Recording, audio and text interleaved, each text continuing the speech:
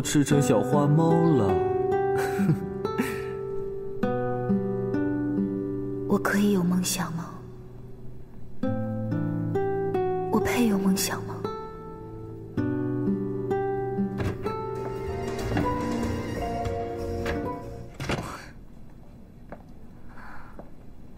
张永芳是吧？知道我是谁吗？不知道。以前呢，这位置是我的，没想到你现在坐得挺稳的。您请。我是白露，段少荣，你该认识吧？我就是他的女人。这跟我有什么关系吗？你少给我装！你不是死命的要跟我抢他吗？你搞错了吧？我没有跟你抢过谁啊？还装啊！全世界都知道，他为了你把大世界包了1个月。白小姐，我想你真的是误会了。他爱包谁包多久，跟我一点关系都没有。我赵永芳是不被人包的。清高啊，赵永芳，我怎么觉得你没什么好得意的呢？看起来你混得没有多好啊。他要是真对你好，就不会让你在这继续唱了。想当初我可是一跟他就被他照顾得好好的，不用像你卖唱卖笑。看来他根本就没想让你上岸。挺好啊，你都上岸了。上岸了还来这抽什么风啊？怎么着，又准备下海了？你生什么气呀？我是得意，怎么着？因为我跟你不一样，我卖唱但是不卖笑。就算老段包场了，唱不唱那也得由着我。知道我们俩不一样在哪儿了吗？卖笑的不是我，陪笑的倒是他。我今天就撕了你这张嘴！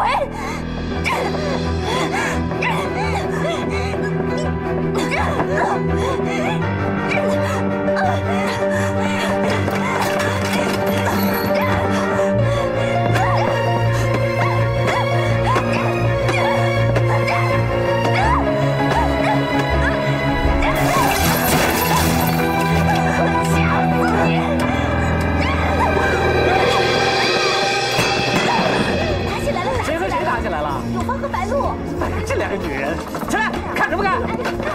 拿着，看什么看？干活去！哎呦，别打了，住手啊！快住手啊！死人了，干嘛呢？你们俩干嘛呀？啊？要拆我房子啊？你给我记住，你别走！行了行了，你松了，关门关门！你说你这是干什么呀？段先生对你不是挺好的吗？我不服！凭什么呀他？挂脸冷面的，凭什么呀？行，别哭了别哭了。男人嘛，不都是喜新厌旧吗？你等段先生玩够了，他还不是得回头找你？你说你长这么漂亮，对不对？我不管，你给我让他走，不然我天天来这里闹。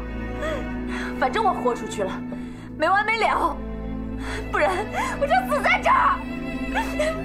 到时候看你大世界开不开得了门。这大世界开不开门是你说了算的吗？是我说了算的吗？这开不开门是人家段老板说了算的。他段少荣是我的人，想把我甩了，没那么容易。你脑子坏了是不是？啊？该留的不留，该滚的不滚。你管他赵永芳唱歌有没有人爱听呢？大哥一个人爱听就行了。这白鹿这么闹下去，也不是办法。白鹿撒起泼来，那叫一个狠呐！他说要死在那儿，死就死呗，哪儿不死人？不就两个女人打架，看把你吓的！可那两个女人她是动真格的呀！您见过两个女人打架吗？掐、拽头发、挠。谁赢了？我是问，他们俩打架谁赢了？那个，我赌赵永芳。哎，那我就赌白鹿，她要是发起飙来啊！赵永芳这丫头可倔，不让人打。哎，你说哈，当时我怎么没在场呢？啊，段爷，那您看这事儿什么事儿？破事儿一件啊，不就打个架吗？啊，打赢的留下，打输的滚蛋，就这么简单。那白鹿她要是寻死啊，人家一心寻死，那就让人家死去呗，啊，能拦着？哎呦，这对大世界恐怕不太好。于经理，咱这大世界，一不是庙堂，二不是什么洋学堂。白鹿真要死在那儿，咱们怎么着也得给人家准备口好棺材吧？知道了。哎，大哥，也别小看了白鹿啊。有几回我们商量买卖上的事情，可都在他那儿。你真把他当个人物了？哎呀，啰嗦，就直接把他给做了，他早就该死了。要不是大哥你上次拦着我行了，杀个女人你有多出息啊？啊？段少荣把自己的女人给干掉了，传出去好听啊？你脑子坏了吧你？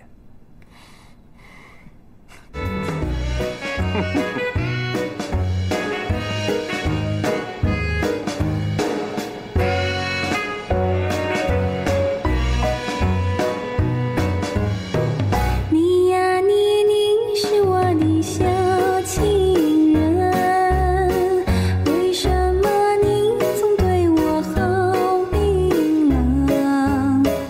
我想问一声，你这小情人可否对我开心门？你呀你是我的小情人，为什么你总对我好冰冷？我想问声，你这小情人，盼你对我开心门。有些事儿你也给我看仔细喽啊！哎呦，段爷，哎，您来了，来里边请。1、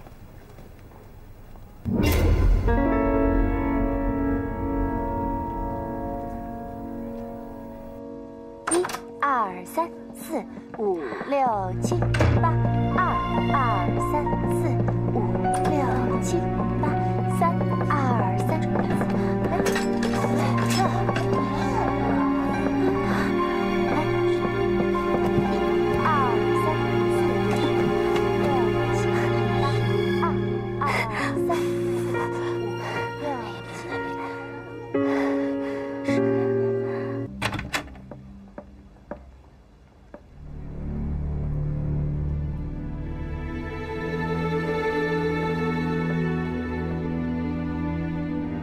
谁干的？谁啊？谁干的？没看见啊，不知道。谁干的？说话呀！都是女人，都是出来讨生活的。你也太客气了。我们呢，不一样都是唱歌的吗？你可不一样。你赵永芳多清高啊！上台唱，下台走，还唱女学生的歌，不陪坐不跳舞，那花牌可是不少啊！碍你们什么事儿？碍眼，我就是看着不顺眼。你再这样，我抽你啊！赵永芳，本来呢没事的，你爱清高随你，可你不该抢我的人。所有大世界的姐妹里，谁不知道段少荣是我的人？我跟了他6年，马上就要进他的大屋了。你现在跟我抢，我就抢了。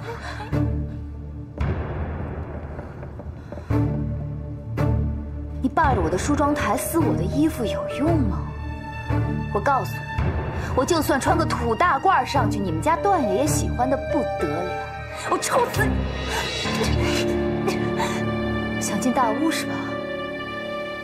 你等了6年，我告诉你，他求了我3个月，我还没点头呢。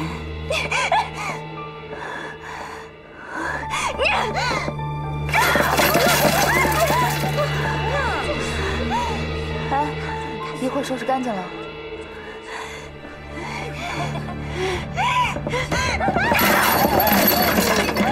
赵永芳！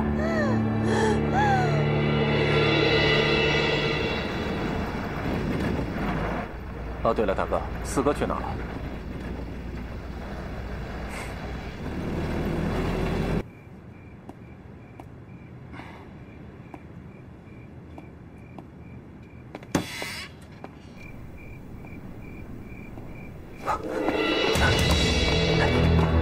二叔，二叔，站住！别跑啊！站住！二叔！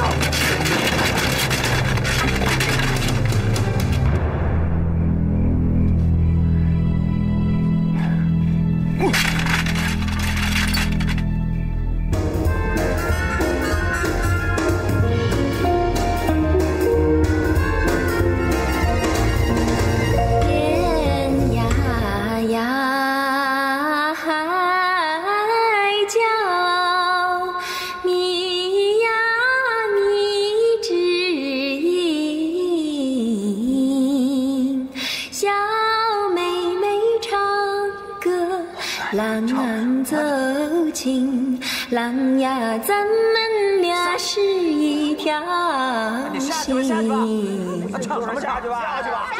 哎呀哎呀，郎呀，咱们俩是一条我叫你下去，你怎么还不下去？下去！哟，大哥，欺负这丫头的。就这倔蹄子，还能让人给欺负喽？哼！唱完了我就回下。叫你下去呢，不想听你唱。您请便。哎，你什么态度啊？我就这样啊。您要看好脸色，就去长三堂子；要是寻新鲜呢，应该去拉洋片儿；要是找刺激呀，去赌场。我这就这样，您爱听不听。你欺场？你自己弄清楚啊！这是段少荣的场，要气也是其他的场。老段都没发话，你们在这嚷嚷什么呀？你什么态度？走吧。哎呀哎呀，郎呀，咱们俩是一条心。小妹妹唱歌，郎朗奏琴，郎呀，咱们俩是。哎呀，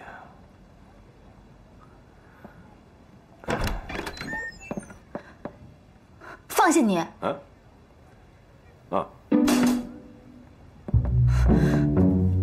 哎，干什么去？你不就是来开掉我的吗？我很识相，我自己走。哎呀，哎，回来！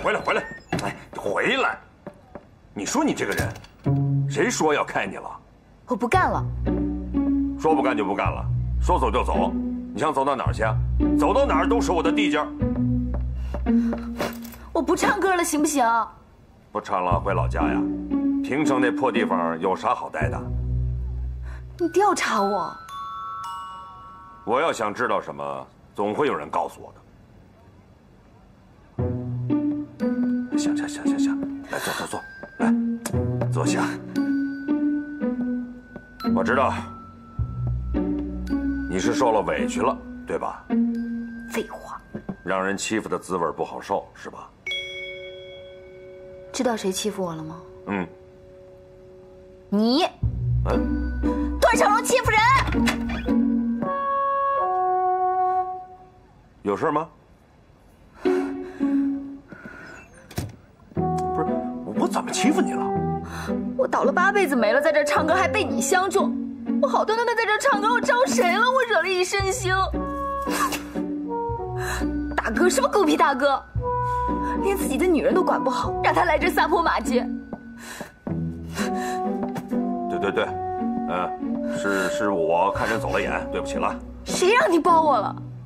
当你有多爱听歌呢？臭显摆！笑什么笑啊？还笑？好端端的让人往我头上扣了个大屎盆子！哎呀，这话多难听，一个姑娘。你少跟我说这个，我告诉你，包，我捞什么好处了我？你可以提呀，提出来。你看，反正你已经落了一身骚了，为什么不说呢？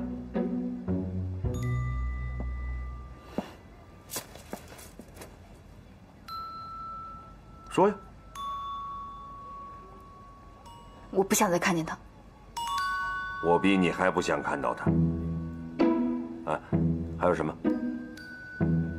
他把我衣服都扯烂了，每一件都扯烂了，你赔。赔，扯5件赔10件。还有什么？我不想看到他们了，我要我自己的化妆间。于经理，在呢，在呢。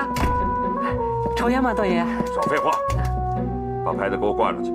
从明天开始，这个化妆间姓赵，只有赵小姐一个人用，谁都不准进来。哎呦，段爷，您跟我想一块儿去了，我早就这么想的，我一直想着有时间跟赵小姐好好商量一下呢。啊，你们聊啊，我忙去啊，忙去，没问题，交给我啊，好好聊啊，跟段爷好好聊啊。还有什么？没了。没了？再想想。真没了。这回舒坦了。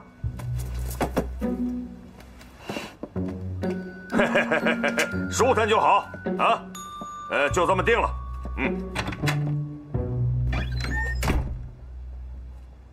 对了，这屋我可以进来吧？哎，今天怎么来了？我这……好吧。哎，谢谢啊，走人。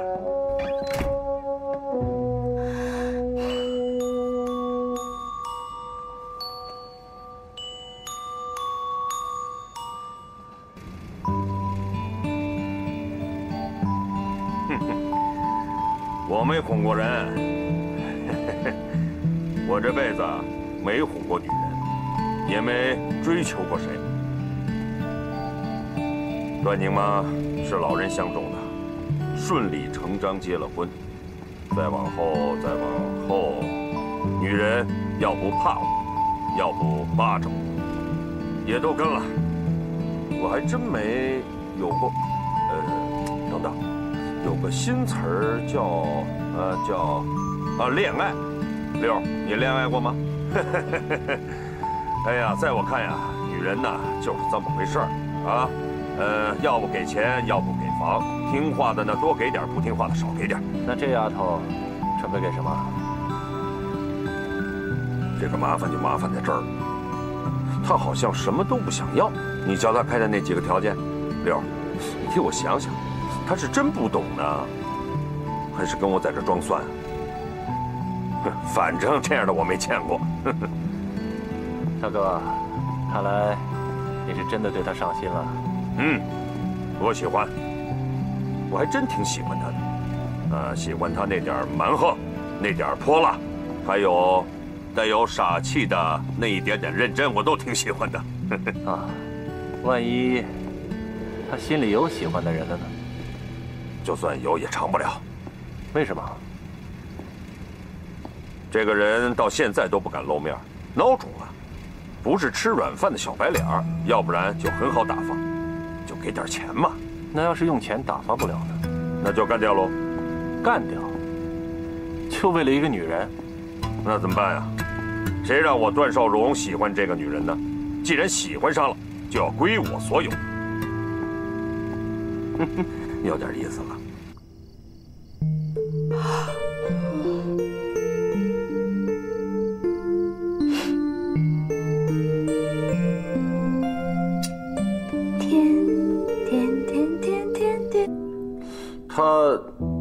他这个人啊，比你稍高一点啊，比你还要瘦一点啊，小骨头，没肉，就这样。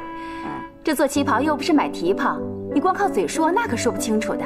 你呀，得让师傅亲自上门来量才行。那我怎么没见过裁缝师傅到家里来给玉珍量过呀？啊，她是个持家过日子的女人，她平时特别简朴，不怎么做新衣裳的。那你把料子给先买过来，这总可以吧？你要什么样的料子才行啊？你是要乔其纱的呢，还是要丝绒的呢？是6线丝绒还是3线丝绒？是要织锦缎还是山东绸？啊，对了，丝的也不错，不过呀，丝也分好几种呢。要不要带金葱？若是要带金葱的话，那行了啊，这也太啰嗦了。你买最贵的不就行了吗？你把那小姐约出来呗。她不愿意出来，咱直接把钱给她也行啊。她这个人啊，这眼里看不见钱的。看不见钱的呀？就这样，你给我买最贵的。啊，行，就这么定了。好。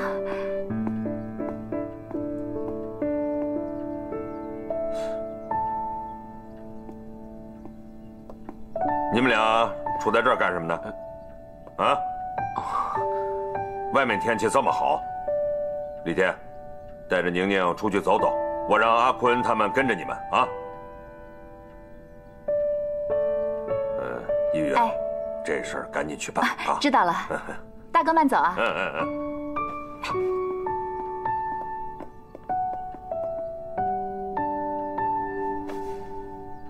走不走？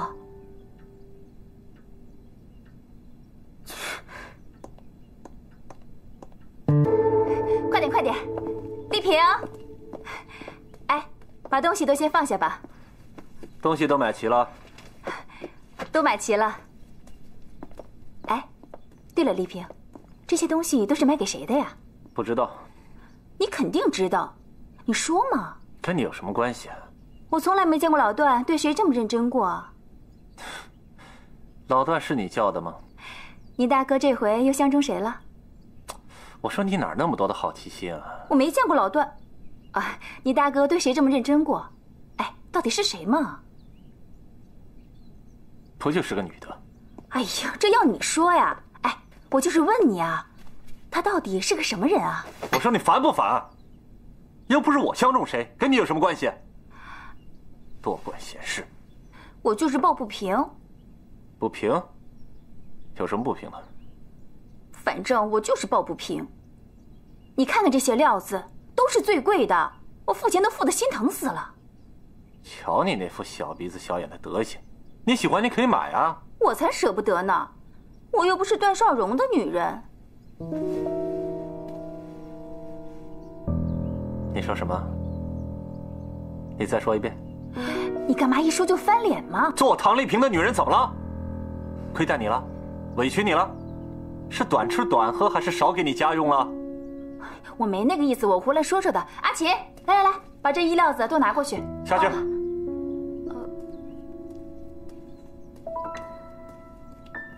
说，什么意思？我说错了吗？说。好，我说，哪个女人不喜欢排场，不喜欢派头啊？你哪儿没派头了啊？那就是感觉嘛，人家是大哥，那大哥身边的女人……这大哥身边的女人，就比六哥身边的女人有派头是吧？那人家一出手，要么就是房子，要么就是车子。比如说那个白鹿吧，每回你跟他比，那个舞女，哼，我就算给你这个位置，你也没那个派头。沈宇，先把你自己弄好了再说。谁也不是一生下来就做大哥的，就算当了大哥，也未必一辈子都是大哥。切，你自己都说了，他这辈子都是你大哥的。对，到死都是。玉珍姐，你瘦了，宁宁还好吗？挺好的，她跟丽天出去了。你没让她知道咱俩的事吧？哎呀，放心，你特别交代过我的，我怎么敢让他们知道咱们还有联络呀？那就好。霞飞路小洋房换契约的事儿你知道吧？那事儿好像是让丽天给处理了。老周的媳妇儿这个月底就要生了，你让她先回去吧。离我这之前已经准备好了。行，你再跟小刘说一下，客厅里烟盒子里的烟啊，一次不能摆太满了，摆多少倒也抽多少。你知道这烟抽多了是不行的。是的。他呢，一入冬就犯那个毛病，就是抽烟多了。是。川贝梨每天他们还炖着吗？放心，每天都炖着呢。估计啊，天天炖着他也不会乖乖喝的。你让谁都不行。珍姐，这段爷能听谁的呀？也就只有你呀，让他干嘛他就干嘛。我说你就回大屋去吧，大屋少了你真不行啊。我没那么重要，那是他姓段的大屋，我姓孙。嗨，那你自己在名字前面加个段字不就行了吗？瞎说什么呀你？都是女人，我还有什么不明白的呀？就那一屋子男人糊涂看不清楚，我可是清楚的很。行了，依云，别瞎说啊。我没瞎说啊，珍姐，就你这条件，还会嫁不出去啊？你还不是为了大哥吗？这么多年了，你在大屋守着父女两个，为啥？为我姐。得了得了，为你姐。你姐要是地下有知，肯定也是这么想的。还有谁比你更合适当的呀？这大屋看着容易，其实不好管。再说段尚荣身边的女人还没那个分量，也镇不住呀。这么些年了，他身边来来去去的，哪个女人是有重量的？不也没停过吗？现在可未必见得。出了一个新人呢。哎，这大上海呀，什么都贵。你说这水芹，在我们老家呀，河边大把大把的摘。不都说了吗？人离相见，物离相贵啊。徐慧慧，你别老挨着窗口站啊，干嘛呢你？永芳姐，你说今天蛋糕哥哥会来吗？什么蛋糕哥哥呀？糖，叫糖哥哥。那糖哥哥会来吗？带蛋糕来吗？这孩子净知道吃。来吧来吧，快来吧，大哥哥求求你了，快来快来。永芳啊，我看那个小青年对你挺好的呀，心还挺细的。什么呀？不就2块蛋糕吗？哄哄小孩子还是可以的。你呀就嘴犟，你也不是什么爱慕虚荣的女孩，这一点呀我是知道的。永芳姐，是他吗？快看，来啦！是他吗？不是。是他吗？永芳姐，那是你爸。一大早啊，就把我叫到大屋去了，心急火燎的要我给他拿主意做旗袍。是谁我不知道，不过架子好像大得很，请都请不出来。是吗？用脚趾头想都知道是哪个歌舞厅的交际花，有什么了不起的？端的呢。他要是喜欢呀，他就了不起。他如果认为值，那他就可以端。那我可不服啊！说到端架子，那谁能端得过你呀，玉珍姐？你都不端了，旁人凭什么端呀？架子是自己好端的吗？那得喜欢你的人给你留着这个位置，你才好往上头坐。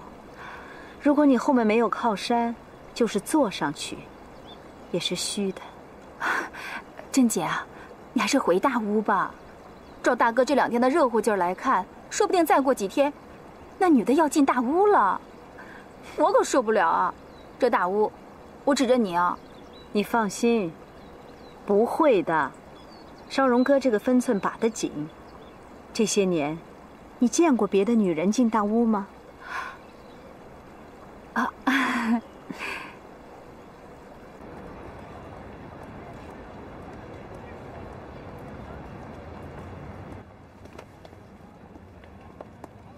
哟，行吧？这样就穿着吧，让你做新的你又舍不得。哎呦，过几天我就做新的。哟，这回舍得了？哦，一定是给你外婆做的。我自己。怎么回事啊？这回怎么舍得花这么多钱了？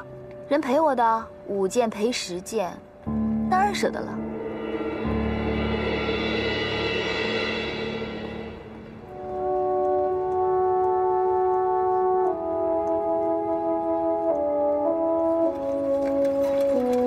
赵小姐，走好啊！谢谢你啊，张师傅。哎，等你来做新旗袍啊！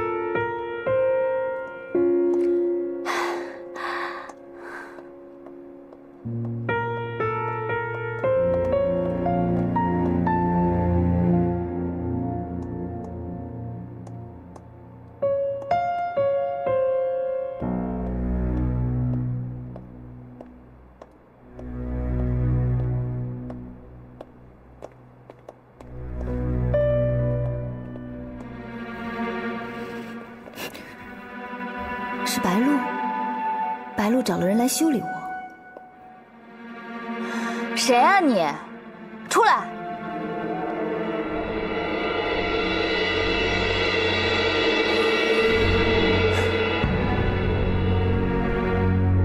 白露叫你来的吧？你去告诉她，老娘。姨妈，我是段宁，我是段宁。救命啊！姨妈，我是段宁，姨妈你在吗？救命啊！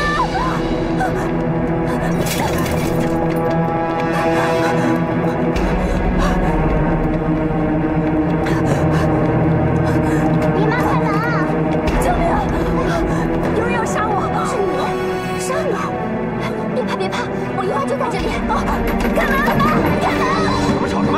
孙玉芝在吗？谁？孙玉珍？我姨妈说她住在这里。不知道不知道。哎，她说她住在这边的。说了不知道，快走！快走！站住！追！是。站住！站住！站住！快点！一定要抓住他！对面！站住！快！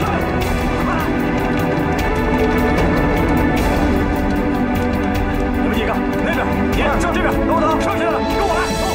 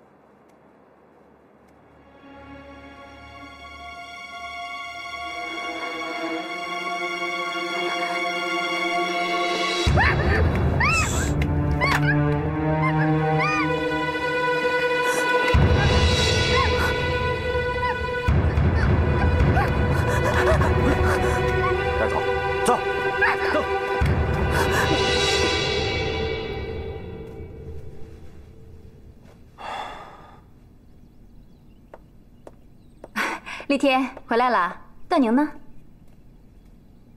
你们不是一块儿出去的吗？你要让你哥知道啊！嫂子，我和段宁合适吗？你跟他有什么不合适的？哪儿合适了？没不合适，那就是合适啊。就这么简单？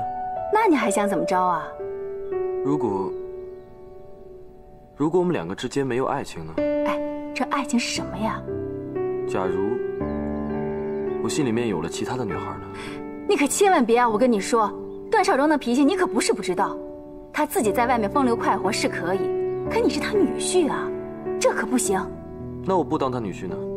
我不当他女婿，他总管不着了吧？你哥管得着，他跟段少荣是什么关系啊？不等段少荣动手，他就先出手了。不合适就是不合适，甭管谁出不出手，谁都管不着，谁管也没用。喂，李天，你去哪儿啊你？哎呦，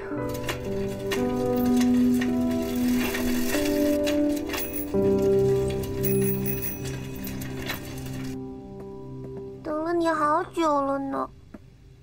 你今天没有带蛋糕吗？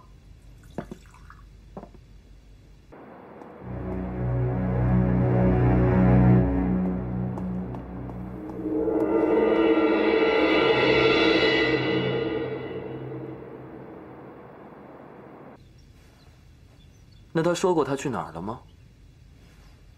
没有。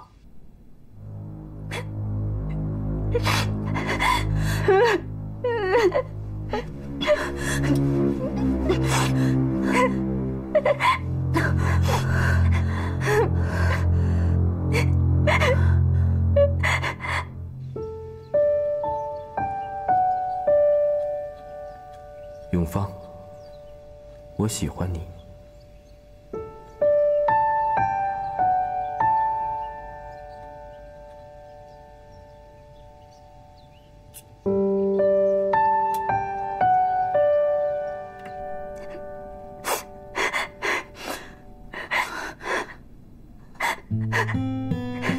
怎么？好了好了，你别哭了，哭也没有用啊。我想我姨妈，对不起，都是我连累了你。你别这么说，也是我自己找上门的。现在你家人应该都急死了吧？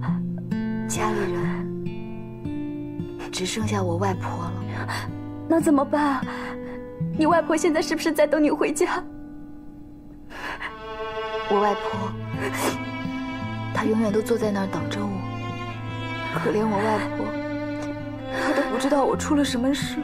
要是我这次回不去了，要是我真的死了，她可能就要等一辈子。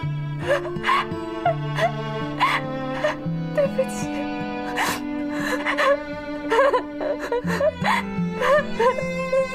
别哭了。对了，他们为什么要抓你啊？他们不是明明要杀我吗？是不是因为我一呼救就引起他们注意了，所以把你也抓来了？不，他们是谁啊？一切都是我爸段少荣的错。段少荣？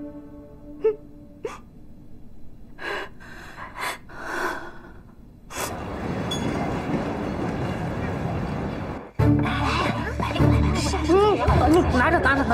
露露，有件事我正好要跟你说，就是那个，让开，干嘛呀你？别让开，谁在里面？你说。不是你听我说。让开！你给我让开！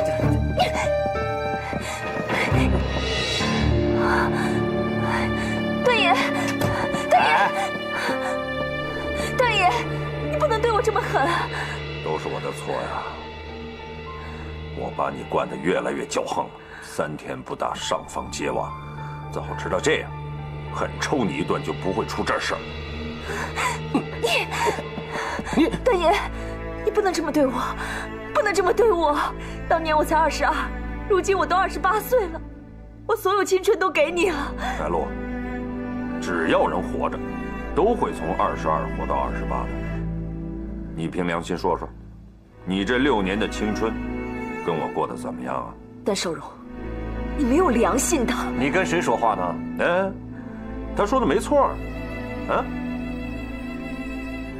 只要你把偷偷给你表哥那3万大洋给我还回来，我就对你有良心。蠢货，你蒙谁呢你？蠢的是你，你这个畜生！你说什么？啊！你打我！你敢动我？打我！动我！我真打你啊！哎，老孙，你越来越本事了，学会打女人了。段少荣，当年我跟你的时候，比你女儿大不了几岁。你把她捧在手心当宝，你却把我踩在脚底下。如果有一天你女儿跟我一样被人给欺负了，给糟蹋了，我看到时候你会……段爷，你别杀我，我错了，段爷。拿谁比也别跟我女儿比。你别杀我。下次再让我听到这种话，我可就没这么有良心了，啊！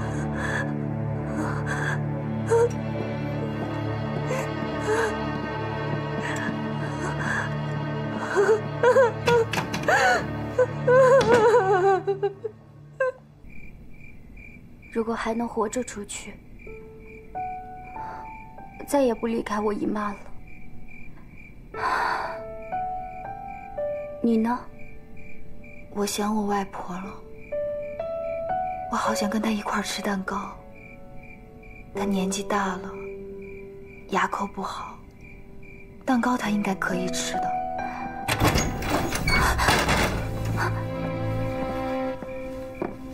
给我去！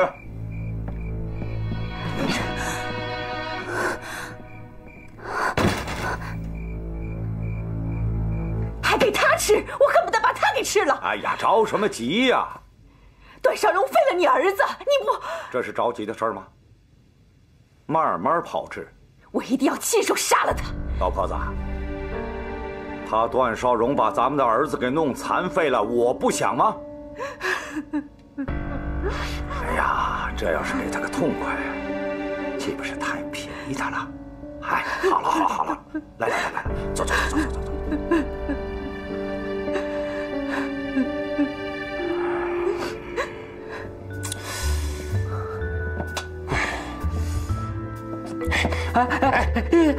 他怎么到现在还没出现呢？对啊，他为什么还没出现呢？他平常都这样子吗？爱来不来，不来也不打声招呼。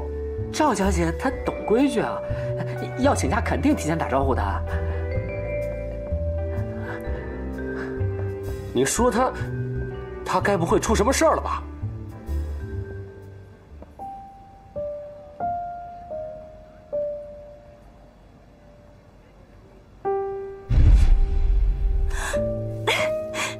老段都没发话，你们在这嚷嚷什么呀？段少荣欺负人！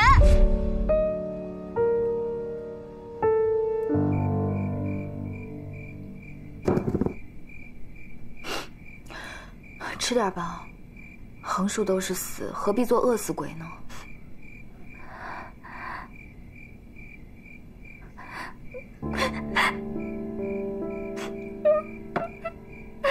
你吃吧，哭不顶饱的，别哭了，快来擦擦，别哭了啊！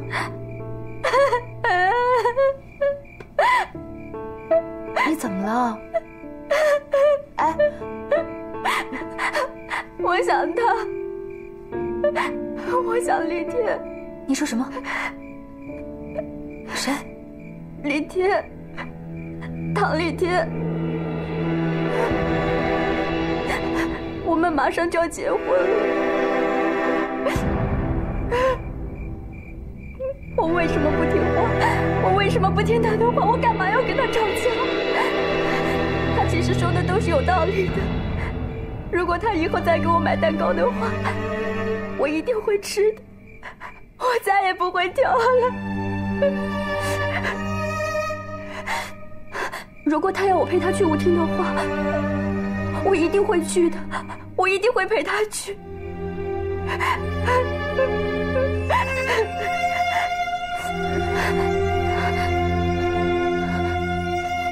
你男朋友也有一个天资啊？不，这是别人借给我的手绢。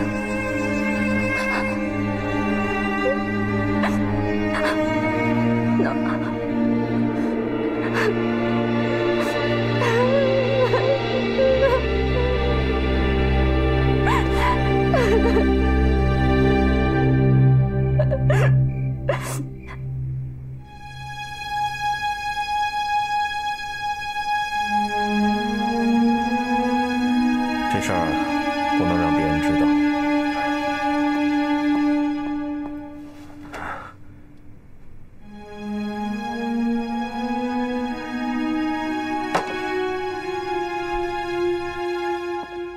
大哥，咱明天还去吗？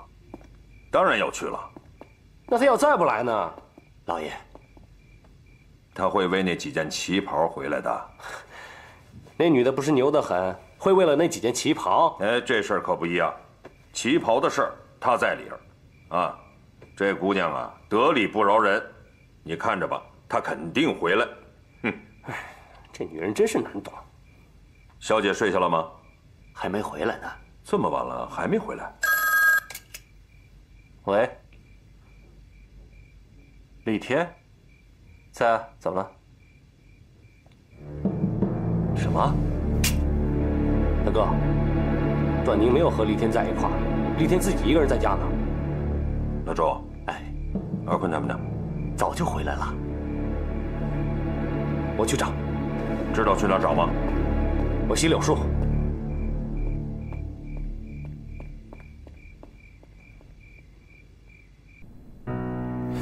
段宁？怎么会是段宁？怎么会是段宁呢？怎么回事？这到底是怎么回事？我刚要动手，没想到遇见大小姐。当时我一慌一着急，就让赵永芳跑了。不管怎么说，六爷，那是老铁的地盘，大小姐不该去那儿。你没让他知道吧？没有。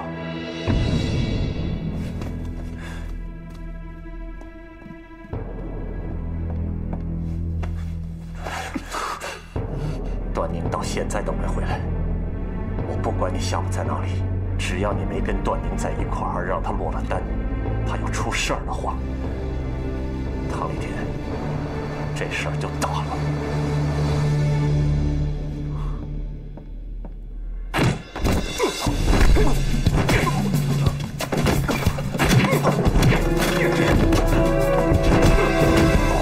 四爷，你别打我，真不是我干的。说，段宁在哪儿？给我交出来！四爷，你饶了我吧。说。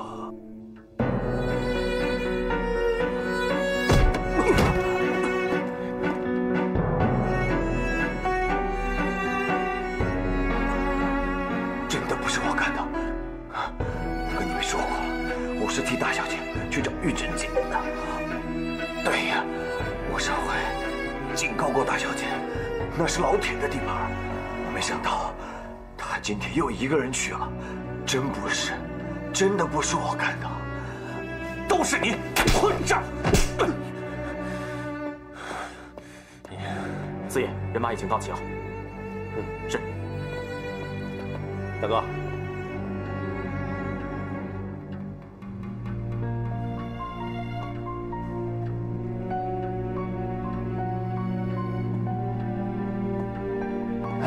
大哥，我们去就行了。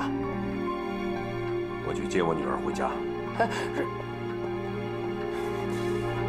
我也去。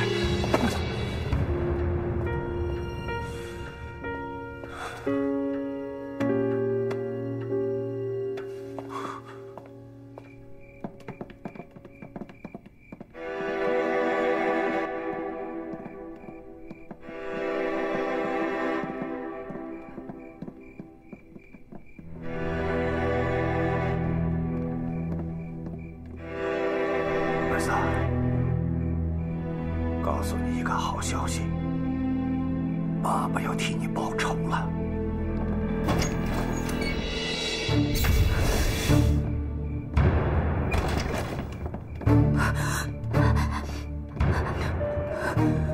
放开！你们要干什么？放开我！放开我！你们干什么？救命！救命！恐怕今天饶不了你。我告诉你，多少人会杀了你们的！求之不得。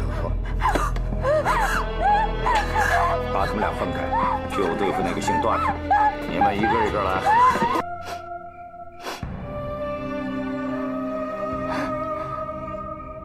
小宝贝儿，我叫妮妮，我姓段。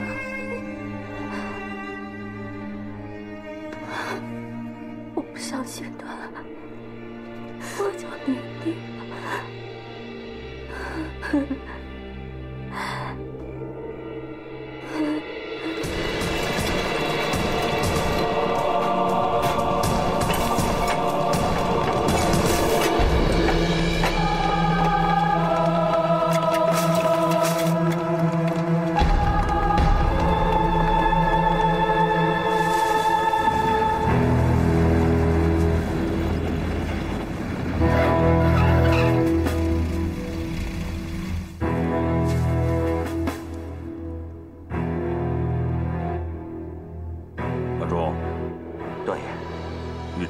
是第5站门，你去守着。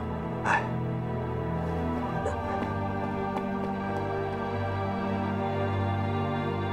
我冲进去，不能硬闯，宁宁还在他们手上。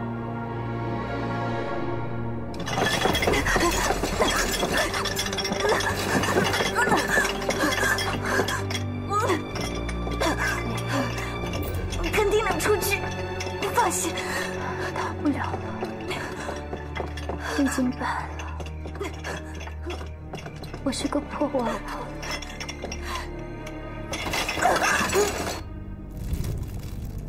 老四啊，哟！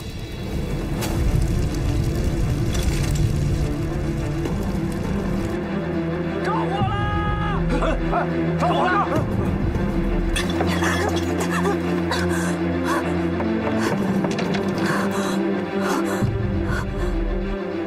没事的，没事的啊，没事，没事。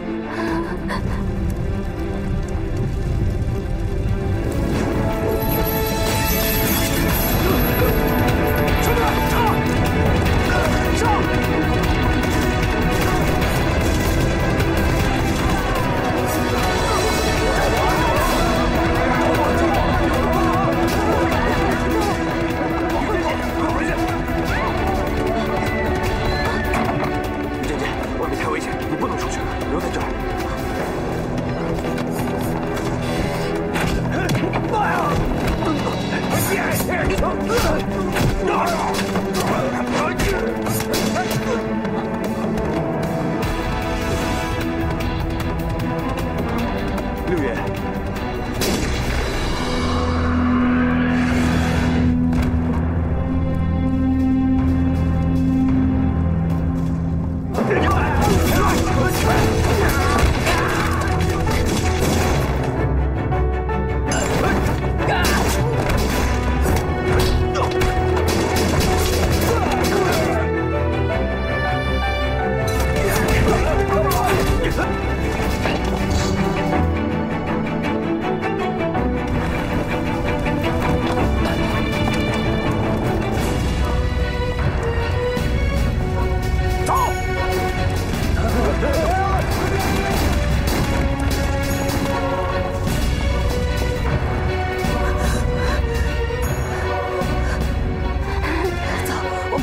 现在就走，不要带我走，我要留在这里，求你不要带我走。快！兄弟！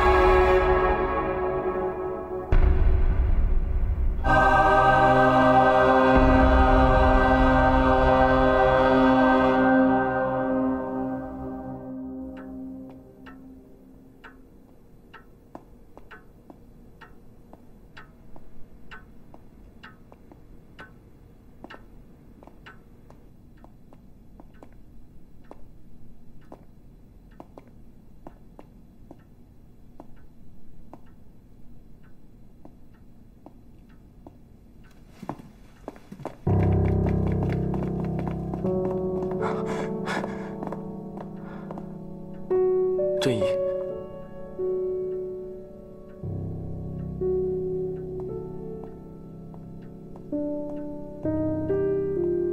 黄哥，女医生吧。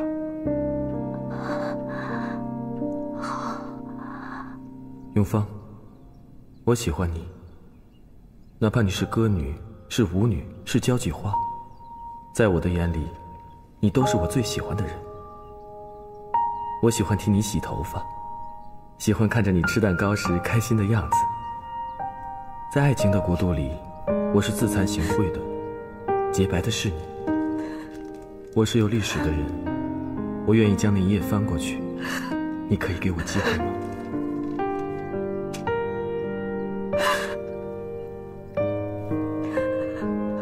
永芳感到悲哀，老天爷开了一个最残酷的玩笑，放错了他们3个人的位置和时间。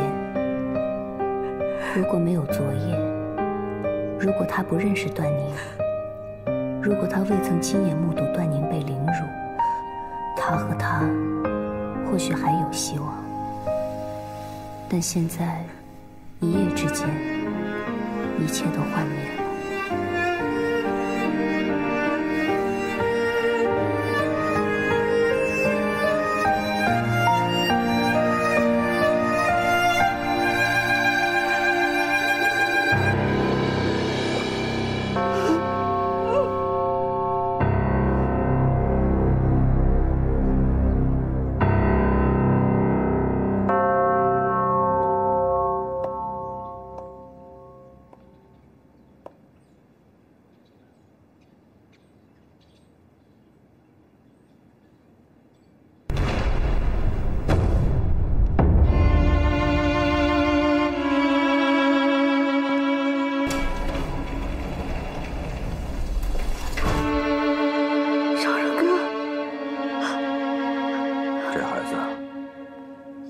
是你一手带大的，也因为你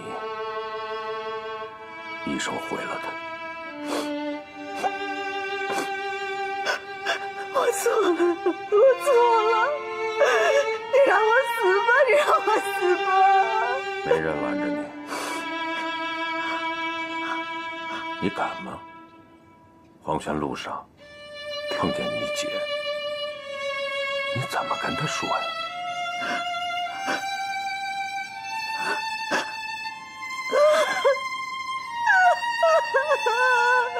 我错了，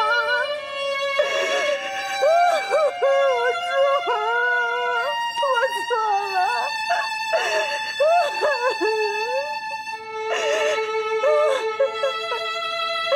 少荣哥，对不起，我错了，我错了。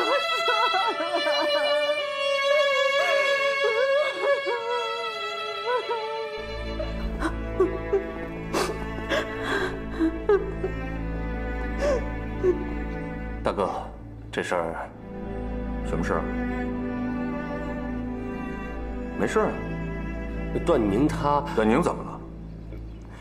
啊，跟上回一样，让人抓了。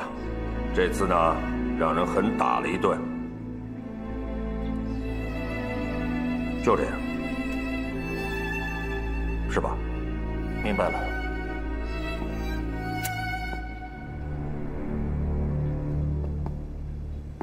大哥，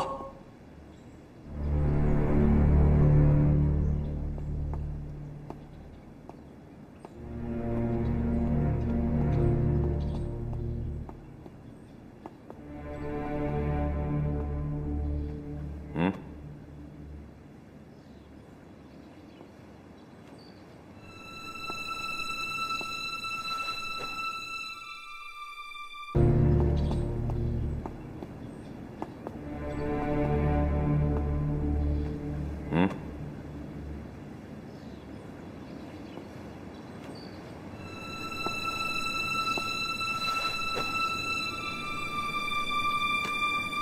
你没事吧？大哥，我在问他呢。我会负起道义上的责任。道义？我看不见。说句我能听明白的。我会照顾他。照顾啊？现在那个跪着的人，从小就一直照顾他、呵护他。怎么了？还有这些人也一直在照顾他、伺候他。但他们是谁呀？哎，问你呢，他们是谁？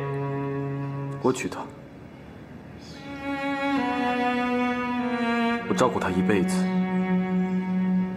我是她丈夫。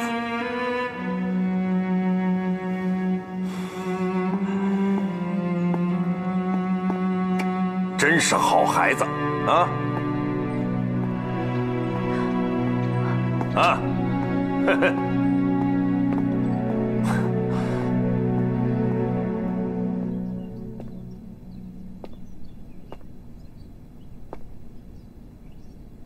你可以不娶，不可以。那娶了别碰。她是我妻子，唐家不要破鞋。丽萍，丽萍，大屋出什么事儿了？跟你有什么关系啊？出去。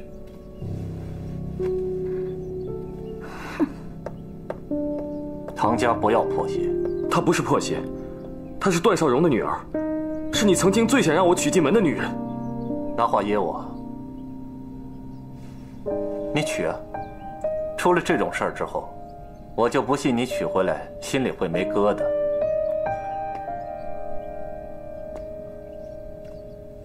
哥，你知道吗？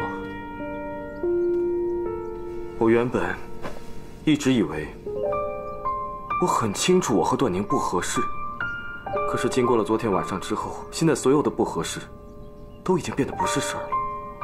我必须得娶她，这叫什么？天作之合吗？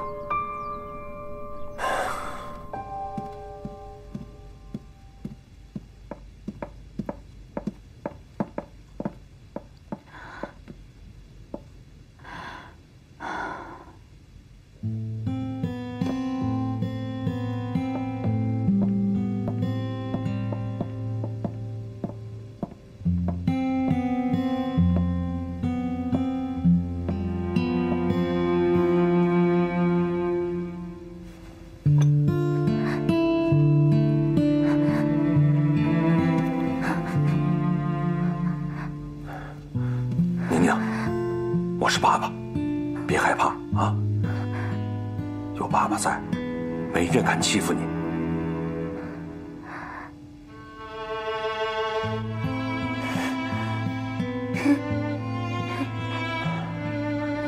吃点东西吧。你要是不想吃，喝点汤总可以吧？啊，来，宁宁，来。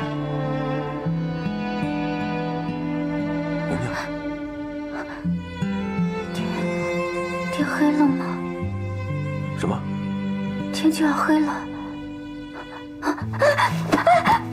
哎，宁宁，我害怕，我怕黑。不要。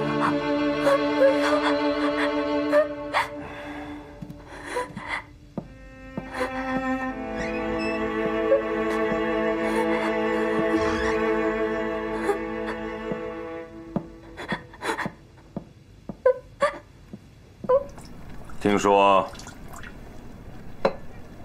你们利用阿忠上门挑衅老铁，把这案子给结了。可怜阿忠，最终还是派上用场了。冤死了，一点也不冤。他肯定是内鬼，他早就知道宁宁被绑去了，为什么不告诉我呢？怕呗。怕什么？怕被做了。怕被做可以跑啊。干嘛还拿着一双鞋回去？他是老铁的人，他以为别人不知道老铁绑了宁宁。这次老铁要是报了仇，他有可能真的是立了功了。他愣头愣脑的拿着高跟鞋去立功，大哥让他护着玉珍姐，他没事跑出去干嘛？猫在屋里，哪头赢了他都能立功，他没事出去寻死。你这话什么意思啊？没啥意思。我只是觉得有点蹊跷。你是冲着我来的吧？我就是冲着你来的。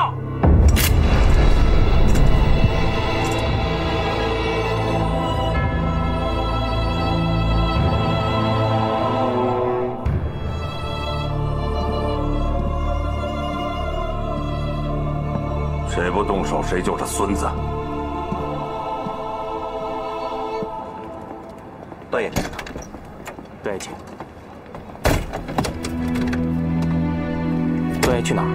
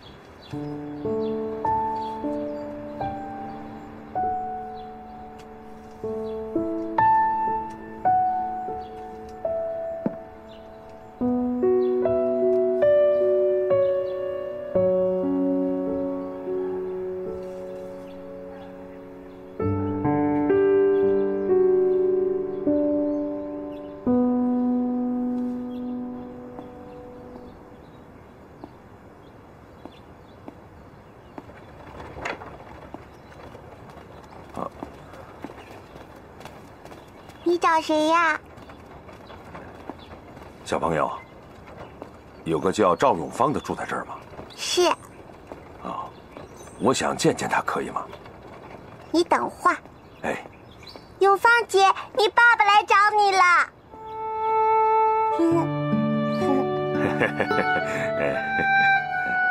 对不起，孩子小，不懂事儿。没事儿，我这年岁啊，确实可以当你爹了。段宁还好吗？怎么可能好？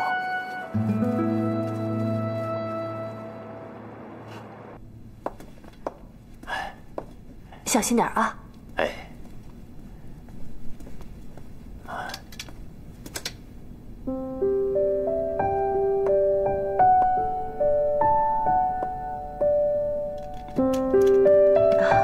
没事了啊，妮妮，没事了。老周，灯都亮了。妮妮，别怕，别怕啊！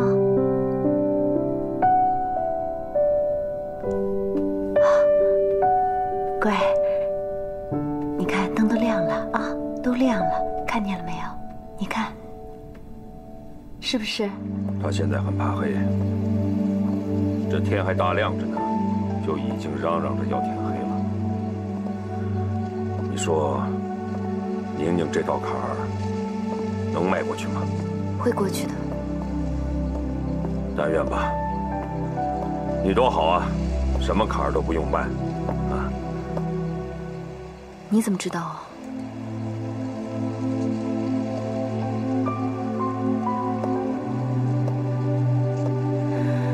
什么意思啊？你放心，我没被欺负。那你能有什么事儿？告诉我，我来帮你。什么事儿，自然都会过去，肯定能过去，也必须得过去，对吗？你要这样告诉自己，说出来就会好的。说。段少荣，你忘了？你不是说过吗？全上海滩只有我赵永芳比你高，你得听我的。说，一定能过去。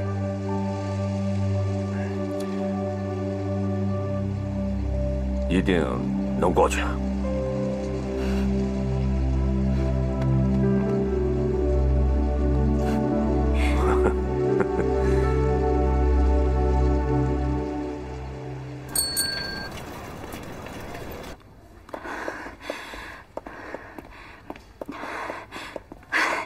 你说说你呀，老四啊，老四，你有什么深仇大恨？你要对他开枪要他命啊你！啊，一口一声叫你四哥四哥，你这倒好，对着自己兄弟开枪要他命是不是？你别以为全世界的人都是瞎子，你对丽萍不满，大家都知道。他做错什么了？他做错什么？你可以打他呀，可以骂他呀。你要他的命，你至于吗你？啊？你不怕段少荣要了你的命？我告诉你，丽萍要是出了什么三长两短，老段不会放过你的，他会宰了你的。丽萍，丽萍，我可以让大屋日日夜夜都开着灯，但是我不能让日头不落吧？我可以杀了那些混蛋，那又怎么样呢？我的女儿已经被糟蹋了，我可以封住那些知情人的嘴，但是我不能装作这件事没发生过吧？永芳，能不能到大屋来看看段宁？我知道，你也很想忘掉那一晚上。我不怕面对，可是段宁他会愿意看见我吗？毕竟我是全程目睹的那一个人。你也是保护了他的那个人。当我冲进去的时候，我看见你趴在宁宁的身上，用自己的身体挡住了他的那份难堪，也保全了他的那份尊严。我永远会记在心里。我段少荣今生今世欠你这份恩情。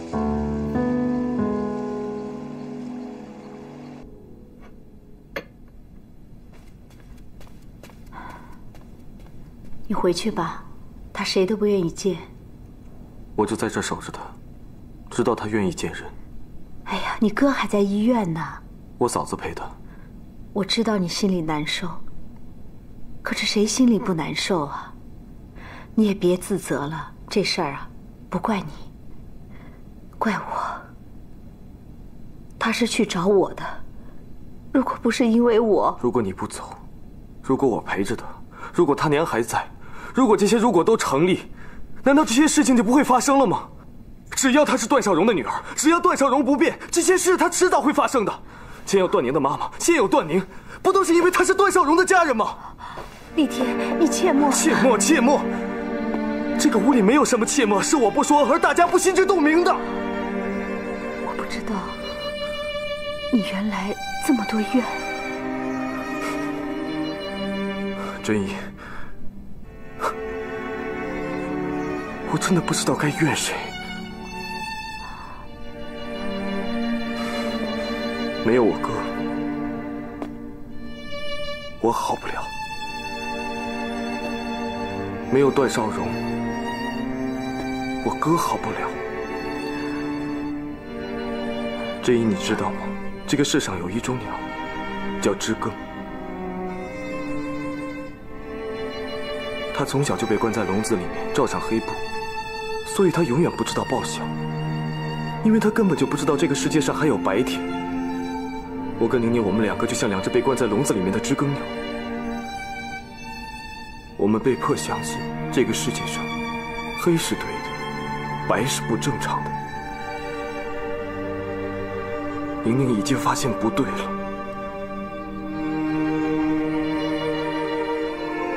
可我却没有勇气去面对。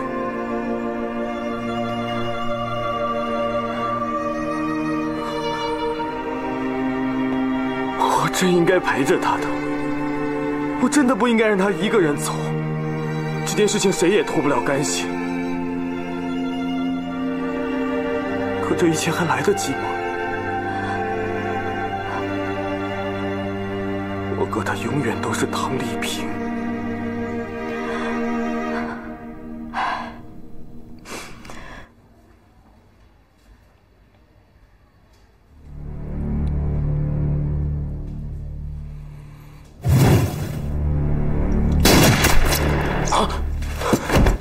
要是老六有什么差池的话，我马上拿你试问。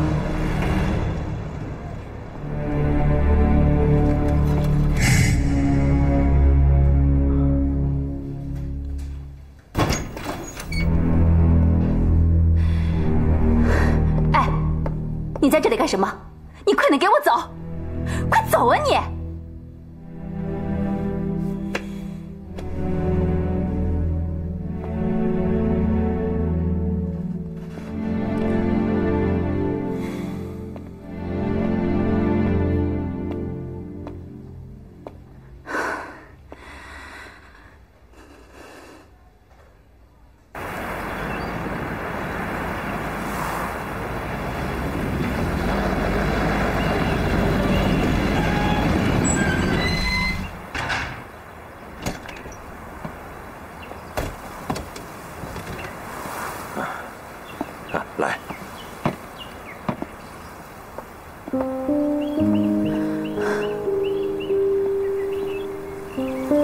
这就是大屋。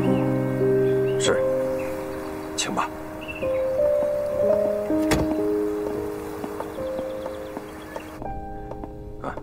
这位是赵永芳赵小姐。宁宁出事当晚，她跟宁宁在一起的。这位是宁宁的姨妈。你好，赵小姐，麻烦你了。宁宁她……好了，别说了，赶紧领赵小姐上楼吧。哦，你跟我来吧。啊，来。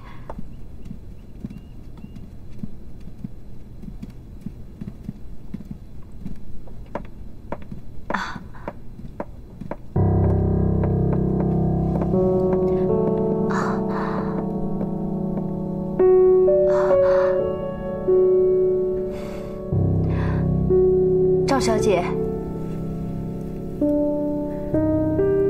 厉天抬起头，看着永芳一步步朝他走过来，他百感交集，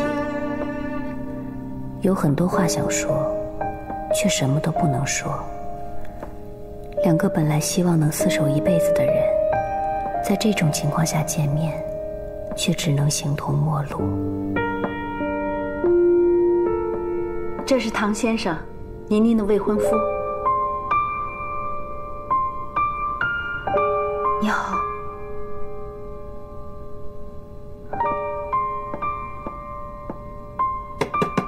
宁宁，宁宁，赵小姐来看你了。宁宁，宁宁，宁宁，我来吧。你们都回去吧。好，拜托啊。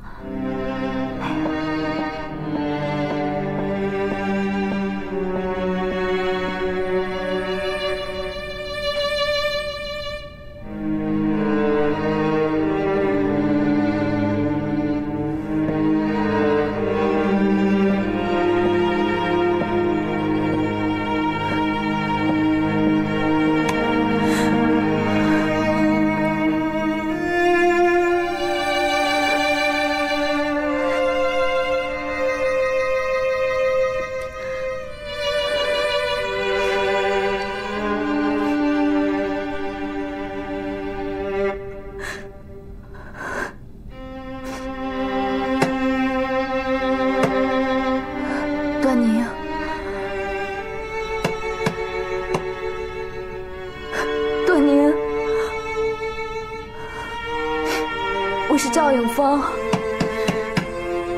你开门啊，段宁。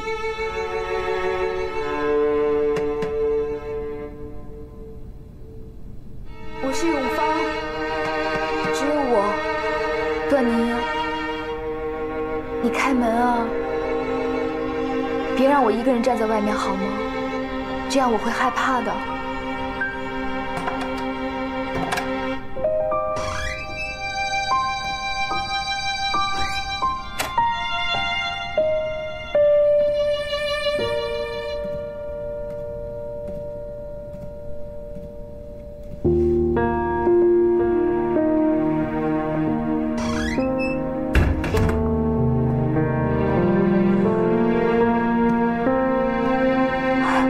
宁宁愿意见他了，他进去了。李天，你过来一下，过来。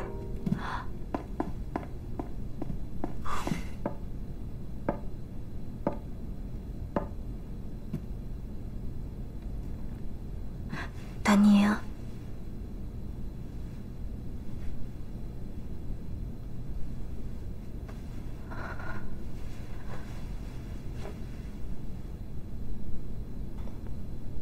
你真要娶她？是的。我刚才看见你未婚夫了，他一直守在门口。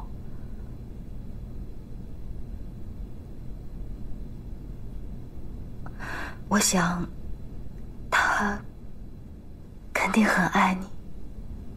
你知道你四叔开枪打伤了你哥吗？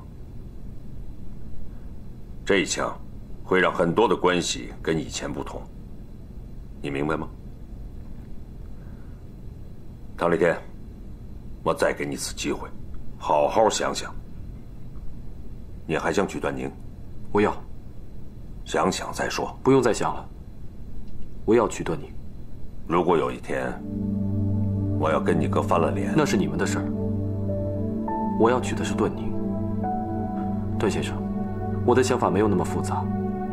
就算你跟我哥的关系跟以前一样也好，发生了改变也好，我都要娶段宁。你这是在赎罪，在弥补吗？是你们的行为把段宁一步步逼上了险境。要赎罪的是我哥，是四叔，还有你。你不愿意见他吗？他整个人都脱了相，两眼血丝，满脸胡渣。我想，他以前不是这样的吧？只有爱一个人，才会为他憔悴。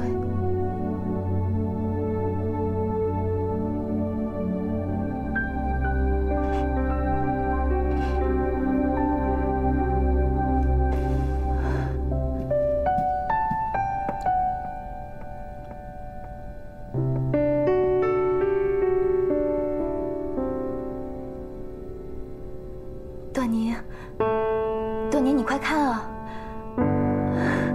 你可真是你们家的宝贝，所有人都宠着你，尤其是你爸，他知道你怕黑，想尽了所有的办法，只差让太阳不落山了。段宁，你知道吗？我一个人在上海，孤零零的，真希望也能有个父亲，能有人为我做些什么，哪怕只是一块蛋糕，我也会开心的不得了。你知道，你所得到的爱，是我赵永芳渴望而不可及的。他们的爱是同情，他们同情我，一个被玷污的女人。不，这不是你的错，所以我恨。我只是替罪羔羊，替罪羔羊也有尊严吧？我不接受怜悯，我要他们愧疚一辈子。难道你要惩罚他们？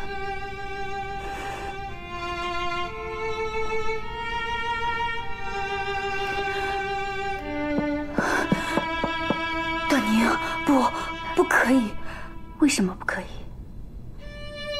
他们都很爱你。谁？我爸结下的仇，我受害，我一骂，他就这样弃我于不顾。那个唐立天，他只会嘲讽我。我不知道他为什么突然之间就看我不顺眼了。他们每一个人都说他们爱我，可就是因为他们，我才变成今天这个样子的。我为什么不能惩罚他们？他们怜悯，我不接受。不是的，段宁，不是的。谁愿意你受伤害呢？谁都不愿意。可是，他们有苦说不出来，你可怜可怜他们好不好？可怜他们？那谁来可怜我？谁来可怜我？我躺在那里，动弹不得。他们玷污我的灵魂和我的身体。你也在那里，你别说你不知道，你也在那里。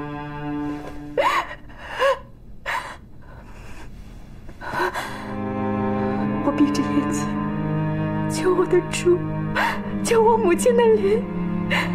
可是，我还是听得到他们的喘息声，我真真切切地感受到他们的粗暴，一个接一个，一个接一个，一个接一个，没完没了，没完没了。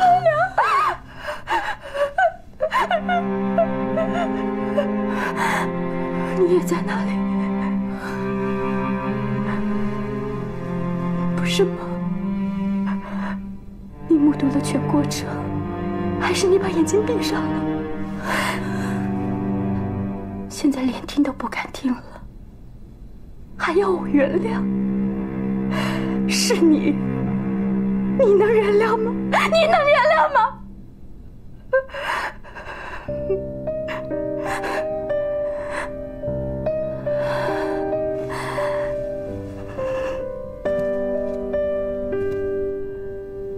那些光都是假的。当我躺在那里的时候，我就知道我的生命只剩下黑暗了。也好，符合我的身份嘛，不就是个无恶不作的商人的女儿？这就是我的原罪，我的原型。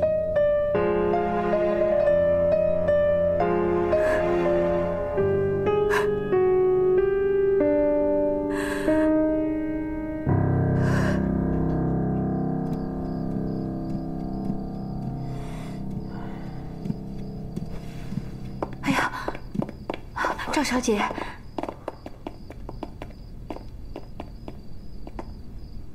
宁宁，她怎么样了？她可能需要一些时间。啊，这我明白。永芳，能不能劳烦你常到家里来看看她，好不好？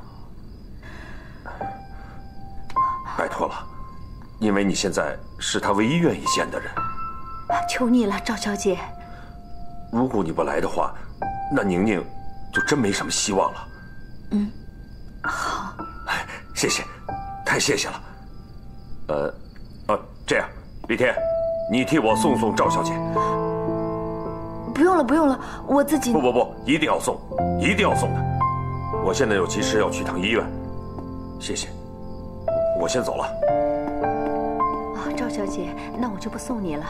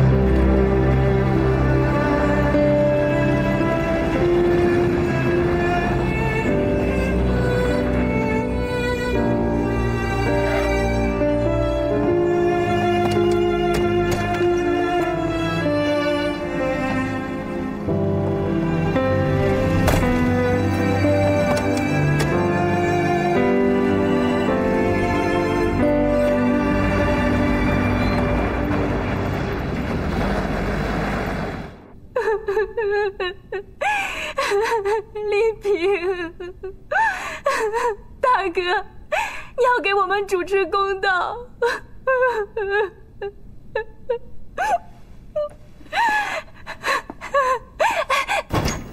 大哥，你倒是给句话呀你！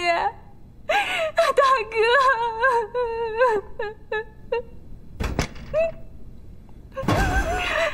大哥，你嫁给丽萍多少年了？8年了。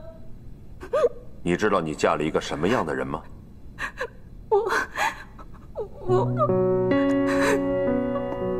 我、老四，还有你丈夫丽萍，都不是什么好人，想在我们身上找公道。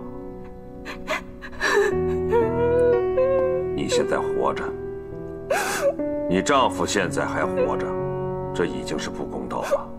好人不长命，祸害1000年，这公道吗？没这道理，没这道理。10年前啊，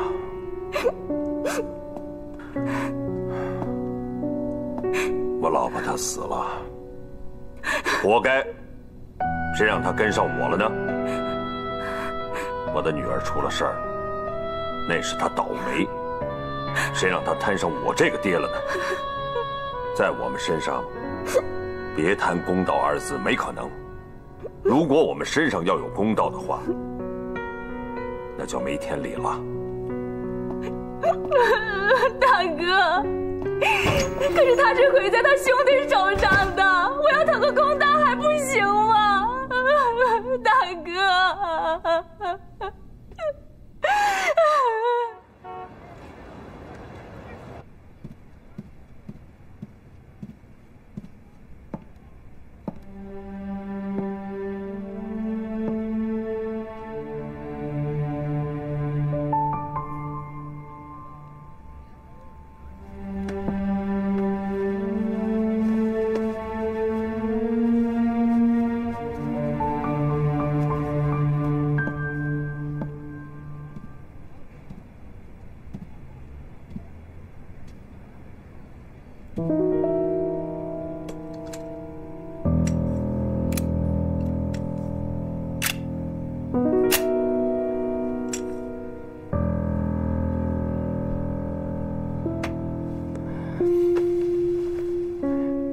大哥，你听我解释。混蛋！你解释个屁！你想自杀呀？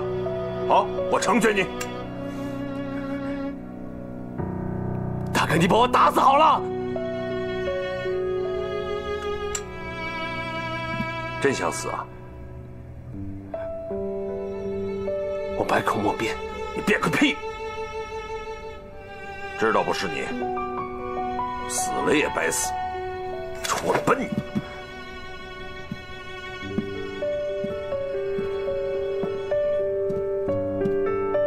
我还不知道你。如果你要真出手，老六能活到现在？如果我不信你的话，这时候我还敢独自前来啊？老四，你哥的身手确实不如以前利索了，但是这儿。那是越老越精，我明白不是你，还哭？哭啥呢？弄得跟娘们似的，大哥，我真的不怕死，我不怕，我要的只是你对我的信任，我只是要让大哥你知道。别来这套，听得我直起鸡皮疙瘩。不是大哥，我真的只是要让你知道。我啥都知道，你有瞎子。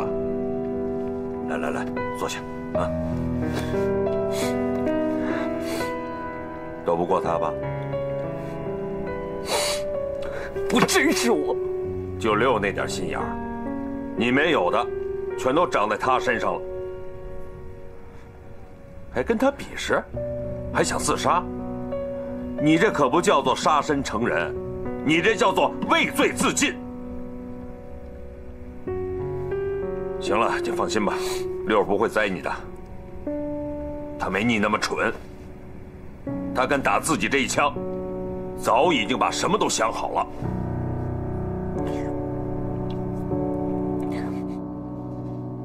是我自个儿开的枪。为什么？我不想当孙子。大哥，你不说了吗？不动手的是孙子，我不想当孙子，他也不想。可我知道，这一动起手来，我肯定挂了。我不想死，我自己动手行了吧？让他当孙子。孙子。不过，你这爷爷当的也太不划算了吧？自己还搭上一条腿，多憋屈啊！怎么样？现在没事了？我要是有事的话，你养我一辈子，因为你是我孙子。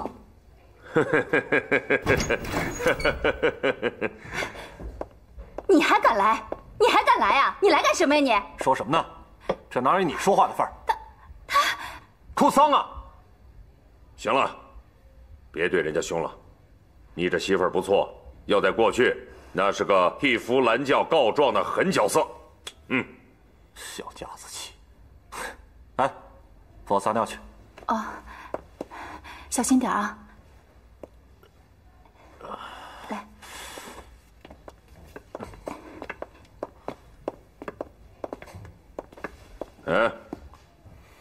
老六多厉害啊！3言2语就把事情给化了，而且还捞了个这么大的孙子。你，大哥。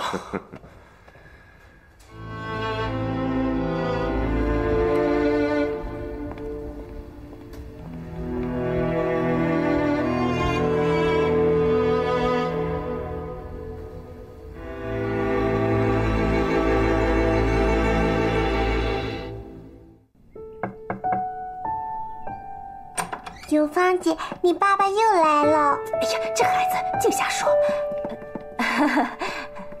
小祖宗，他可不是我爸爸。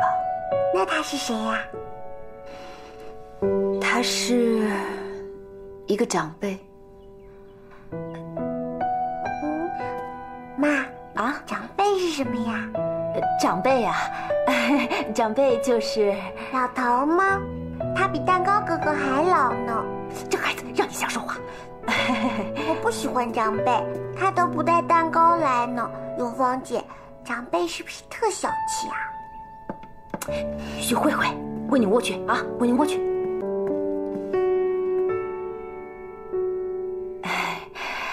永芳啊，要不然让人家上来坐会儿吧。这屋子里虽然小，但总比在车子里待着好呀，是不是？这一大早就来了，都没敢叫你。哎呦，一直在车里待着呢。永芳，那是个大人物吧？又有车，又有司机。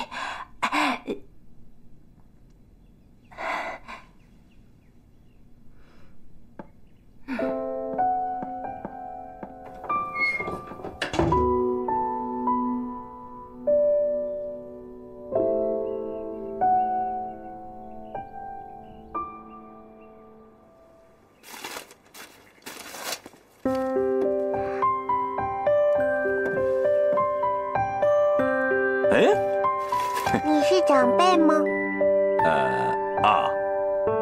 你脸怎么了？你说这儿啊？这儿，我想想啊。摔跤了吗？对，摔了一大跤。疼吗？疼。你太淘了吧，不听你妈的话。是，太淘了，太淘了。我不敢。因为我怕疼。哎呀，慧慧可真乖呀！咦，你怎么知道我叫慧慧？我什么都知道。长辈，你爱吃蛋糕吗？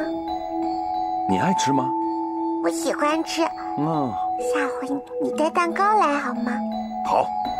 永芳姐也喜欢吃，每次大哥哥都会带着蛋糕来看她呢。是吗？是的呀，永芳姐姐爱吃。哪种？慢慢想，没事儿。哪种？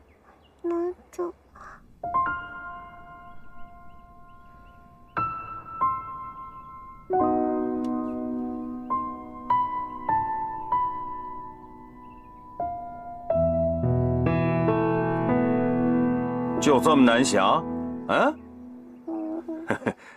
不着急，慧慧，咱们慢慢想啊，到底是哪种？甜甜的。有点苦。有点苦？也不那么苦。3个字。黑的。我知道了。那慧慧喜欢吃哪种啊？甜的，白白的。慧慧，我记得了。慧慧，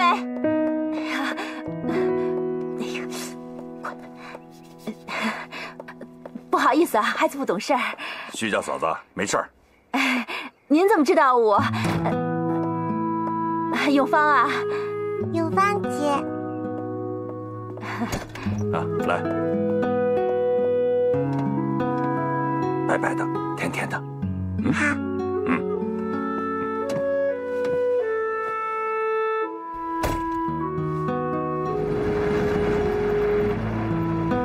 是永芳跟他说的吧？还知道我姓徐呢。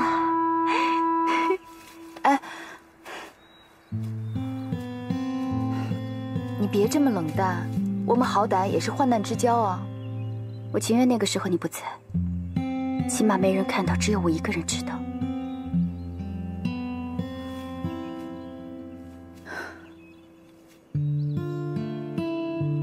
你在难受什么？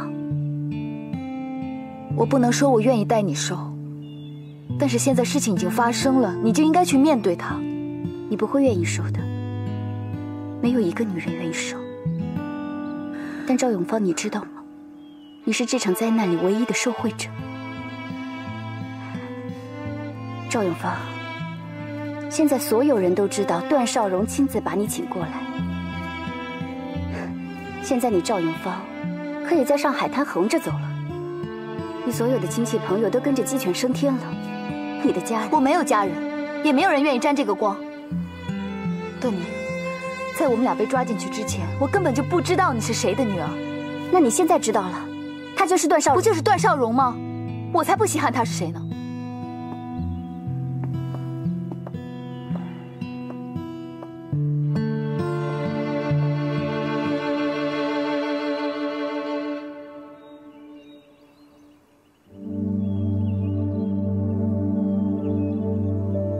你看宁宁是不是好点了啊？至少她愿意走出去。他们两个是一样大的吧？但是不一样的命啊。宁宁像朵花儿，美丽可爱，但经不起风雨；而赵永芳呢，就像我们老家河边的水芹，坚强茂盛。哎，你没觉得她跟你姐姐很像吗？我第一眼看到她，我还以为玉莹还魂了呢，那神态真是太像。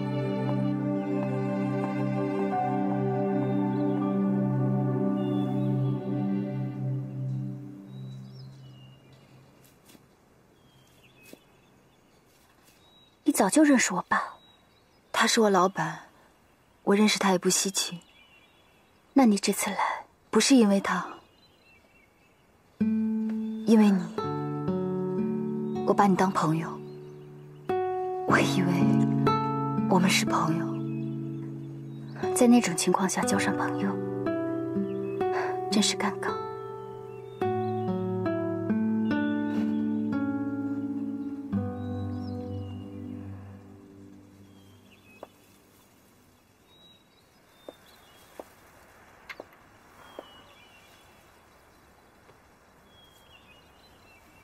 她就是之前你提过的那个女孩吧？嗯，就是她。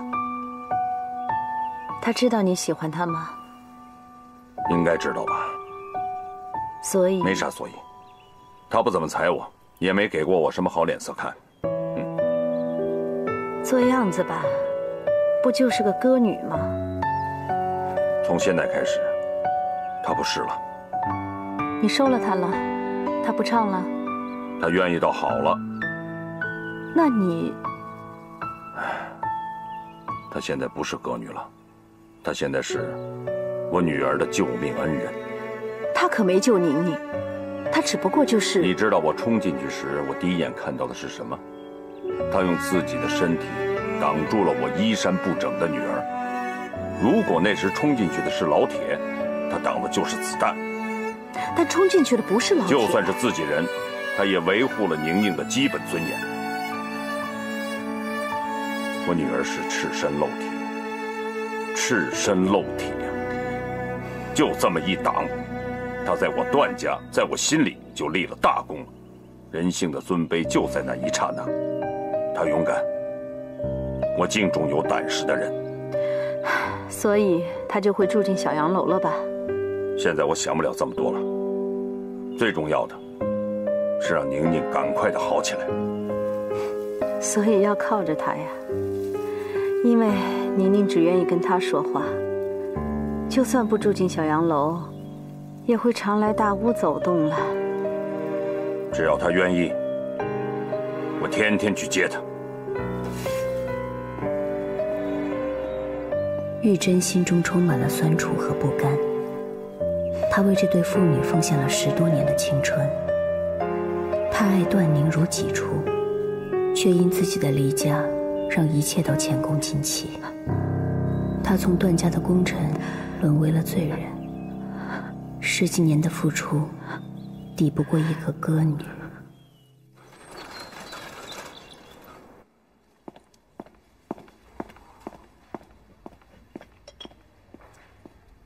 哥，你为什么要这么做？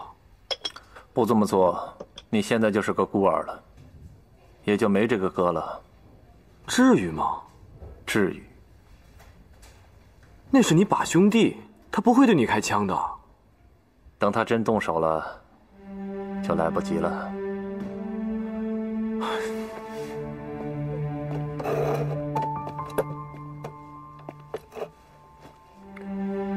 哥，如果你真怕他开枪的话，那你干脆一枪把他打死得了，你干嘛非伤你自己啊？这叫断尾求生。哥，行了行了，我的事儿你别管。你是我哥，我能不管吗？这话你说对了，我是你哥，你是我弟，血浓于水，其他的就是个屁。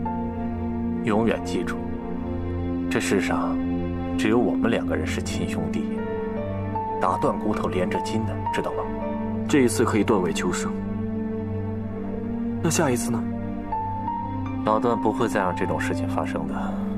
老段是只老狐狸，表面上看，我和黄老四是左膀右臂，可其实呢，他是让我们2个互相制衡，这是一种恐怖的平衡。我和黄老四缺一不可。既然互相猜忌，干嘛不就直接分道扬镳了呢？哎呀，这头都剃掉一半了，可至少这头还在呀。那就看谁的人头先落地。我是要娶段宁的，你知道吗？我跟段少荣将来会是什么样的关系，你知道吗？再深的关系能胜过我们？她就算是你老婆又怎么样？夫妻是什么？同林鸟，大难临头各自飞。岳父是什么？老婆都没了，要岳父干嘛？哥，你想什么呢？我想什么你不用知道，该干嘛干嘛。只要你记住，这世上就我们俩最亲。我不会让你伤害他们的。你向着他们，我向着你。你是斗不过段少荣的。他老了，该让位了，做做亲家可以。要是一直想做会长，那就要逼人造反，怨不得人了。哎，别担心啊，你好好念你的书。日本民间有个说法叫“九命怪猫”，你哥就是那只猫，死不了。哥，你真的和日本人有往来啊？不就是个民间说法吗？行了行了，来，扶哥出去透透气。雨天，你是真的要娶段宁？哥不是一直希望我跟他结婚吗？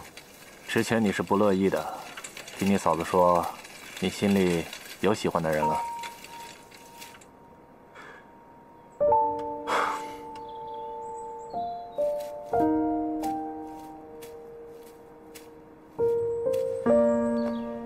这个人，他还找你吗？你们现在还在一起吗？我们不可能在一起的，永远也不可能了。是吗？哥，你知道那个人是谁吗？不知道。是赵永芳。哦，是吗？我不知道老天爷是怎么安排的，竟然让他和段宁经历了那一夜。这是老天爷的旨意，他不让你跟赵永芳在一起。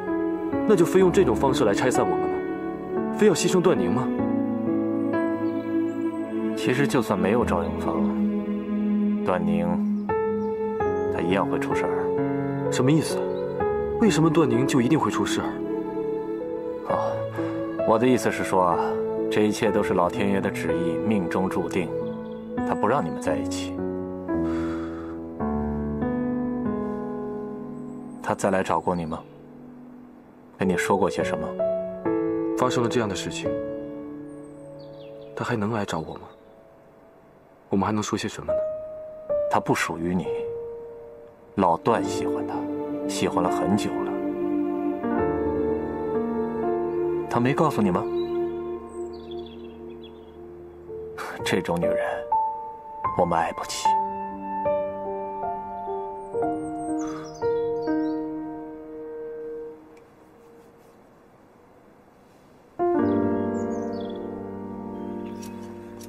我送你。段先生，您不必亲自送的，太麻烦了。怎么突然变得这么客气了？我倒不习惯了呢。真的不必了。我不嫌麻烦。可是这么来来回回，我还觉得这来来回回的路程短了点。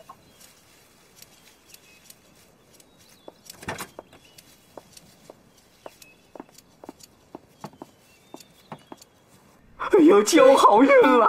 什么事儿啊，把你乐成这样？不涨了，房租不涨了。真的？假的？我还能拿这事儿开玩笑吗？哎呀，不可能！前2天还说要上调呢，要不然让我们都搬走。哎，我也纳闷呢。今天这王先生就跑到我这儿来和我说，不但这个月不涨，连这5年内都不涨了。真的？真的！哎呀！菩萨保佑！菩萨保佑！菩萨保佑！不涨了！怎么这么开心啊？发财了！哎，永芳，我跟你说，真的就是发财了！不涨了！哎呀，太好了！哎，慧慧他爸，谁呀？段少荣吧？你认识啊？哎，永芳，那个就是段少荣吧？哎呀，段少荣是谁啊？我说呢。他到底是谁啊？我说呢。我问你是谁嘛？哎呀，徐大哥，你别担心了，他不能对你们怎么样的。你们俩在说什么呢？我怎么一句也听不懂啊？就是那个段少荣，上海的商会头子。哎呦，这刀疤老段是心狠手辣呀！不会吧？我看他不像啊，他对慧慧挺好的。你怎么能让他接近慧慧呢？我怎么知道啊？我怎么知道什么刀疤什么老段的？你以后让女儿离他远点好吗？哎呀，行行，我知道了。你等他下回来，不让他进门不就完了吗？真是，这不行，那也不成啊！万一把这种人惹毛了，我们吃不了兜着走啊！哎呀，他就是看上去挺凶的，其实他不是那种人。他不是那种人，他就是那种人，所以我们才惹不起呢。他也不能对你们怎么样啊！再说了，这房租不是他给解决的吗？你怎么知道这事儿的？屁股想想都知道。哎，永芳，哎，永芳，哎呀，永芳，哎呀，我们呐可是规规矩矩的一家人呐。是啊，哎呀，好了，既然你们这么害怕，明天我就跟他说，让他滚远点儿。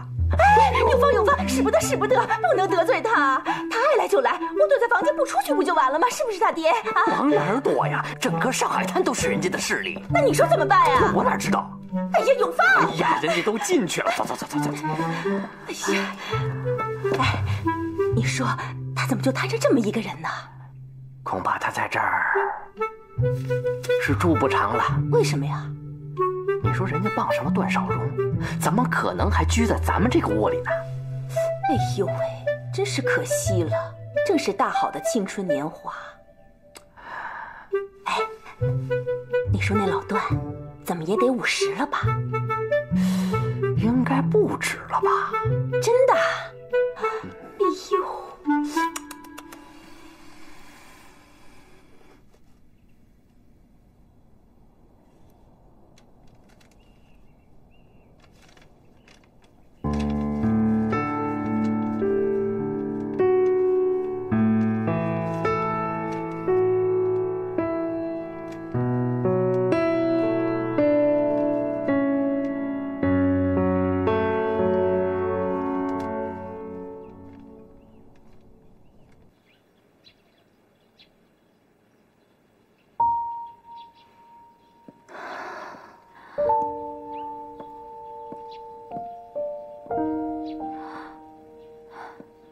宁宁，你到什么时候才能原谅我呀？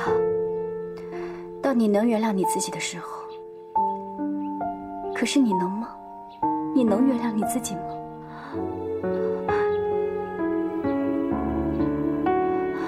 宁宁，好了，不要再说了。现在你可以走了，你自由了，想去哪里就去哪里吧。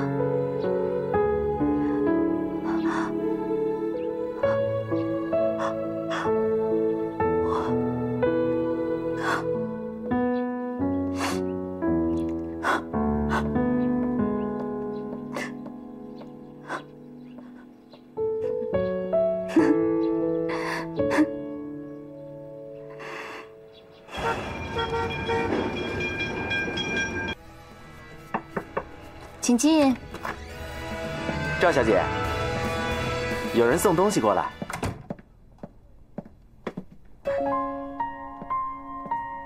谁送的？已经走了。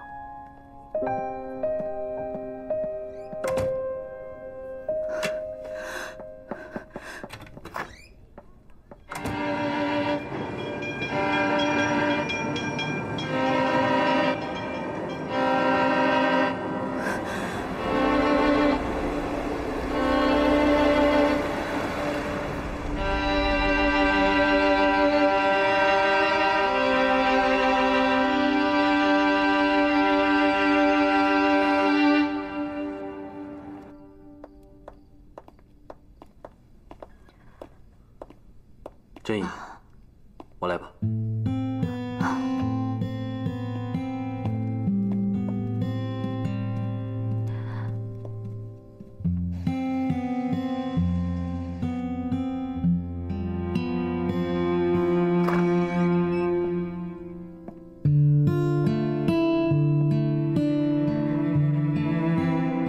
放那边。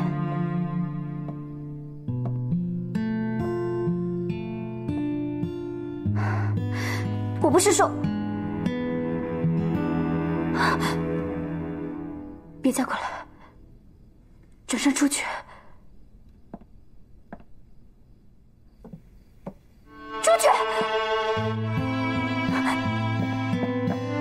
宁宁，如果你要跳下去，我陪你；如果你把头转过来，我面对你。如果你什么都不做，我守着你。无论你做什么，我就在这儿。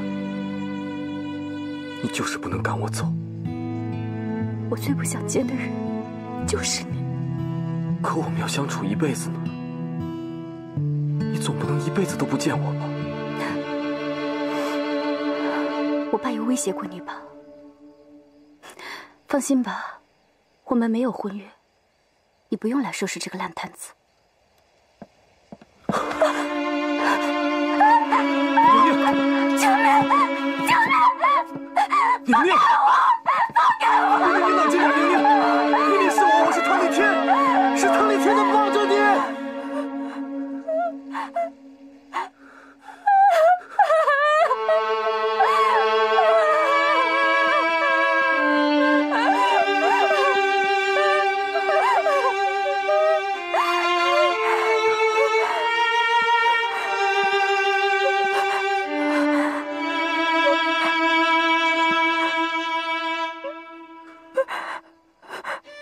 你看着我，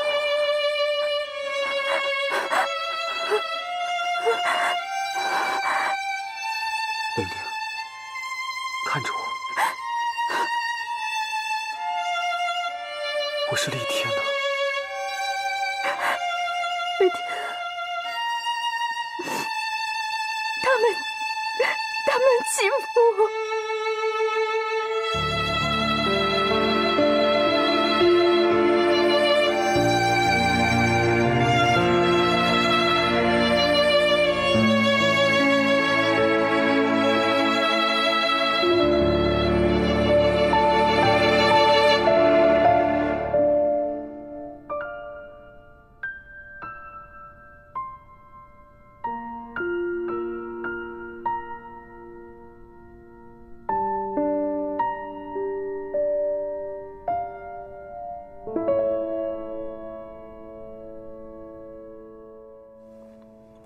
我真就不明白了，你们瞎担心什么呀？啊，这烟土能公卖吗？会再进吗？进吗？让他进，越进越翘。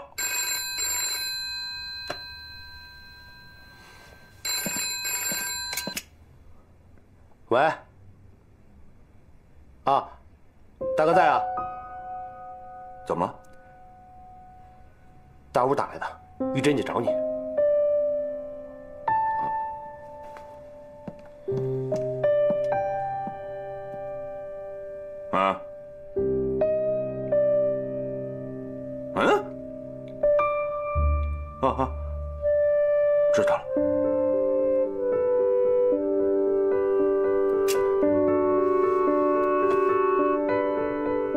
大哥怎么了？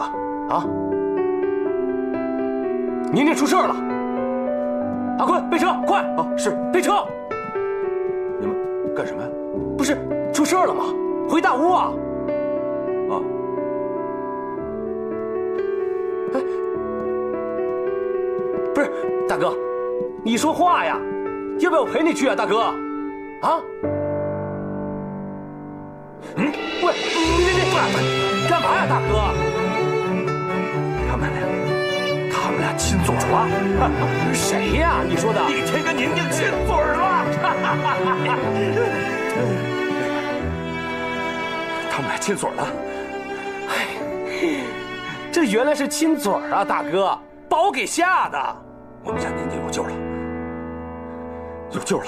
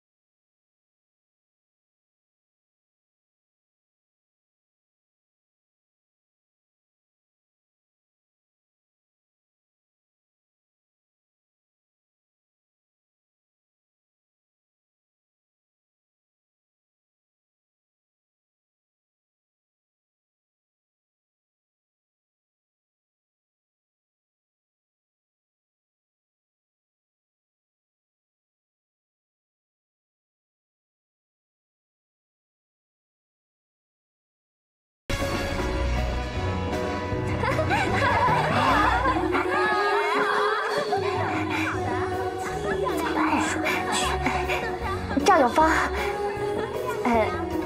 之前有得罪的地方，你别介意啊。大家都是出来讨生活的。你们有什么事儿吗？没什么，没什么，就是想请你大人有大量，别跟我们一般计较。是啊，不会。哎，快去吃蛋糕啊！哎，快去啊，可好吃了。永芳，那我们去吃蛋糕了啊！走吧，走吧，走走走。这蛋糕是啊，这蛋糕啊是段老板买的，沾你的光，人人都有份儿。谢谢啊，我们走了啊，走走走走走。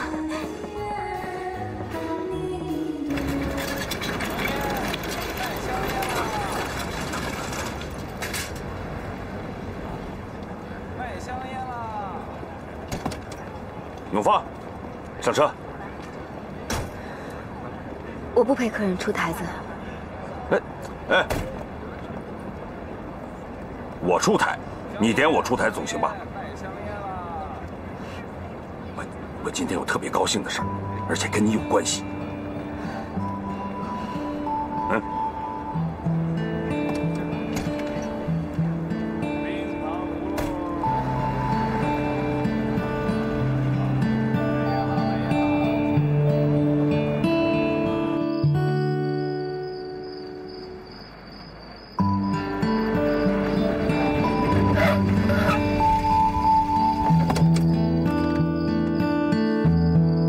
小心，段爷，饭菜都准备好了，放在楼上。来，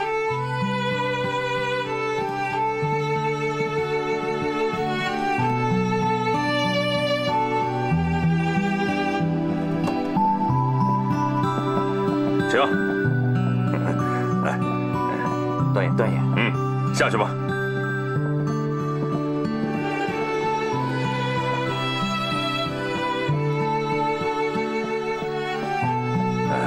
我呢是不喜欢吃洋菜的，我想你可能会喜欢。你不是喜欢吃蛋糕吗？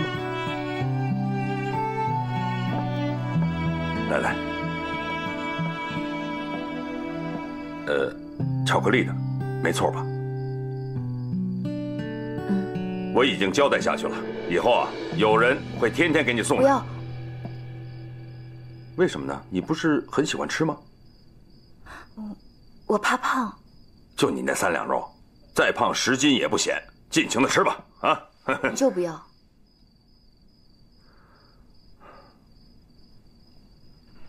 我明白了，你不是喜欢吃蛋糕，是喜欢送蛋糕的那个人，对吧？是慧慧告诉我的，一位大哥哥。不奇怪，好女百家求嘛，有人追啊，很正常。哎，喝点酒啊。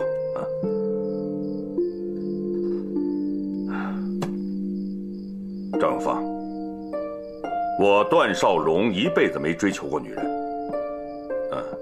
那个男人是谁，我也不想知道。但是我可以告诉你，从今天开始，你再也不会收到那个男人的一块蛋糕。你想干什么？别紧张，坐下坐下。如果我要对他怎么着的话，我还降低了自己的身价呢。我都不知道他是谁，我能怎么吵啊？你要想知道也不难。我不想。他是谁不是谁不重要，管他是张三李四王二麻子都行。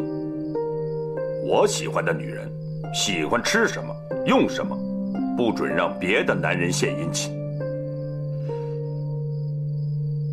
归我，你的一切都归我。我不想。那你可以扔啊，扔蛋糕，扔旗袍，都可以扔。你扔你的，我送我的，就是不准别人送。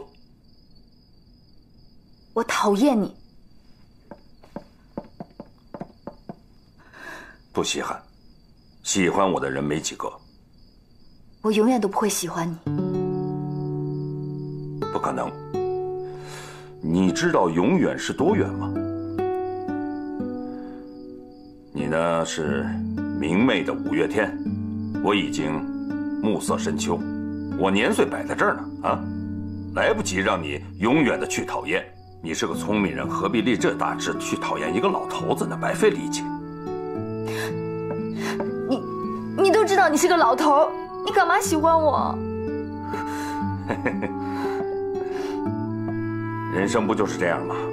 总是在错误的时间遇见对的人。总在错误的时间遇到对的人。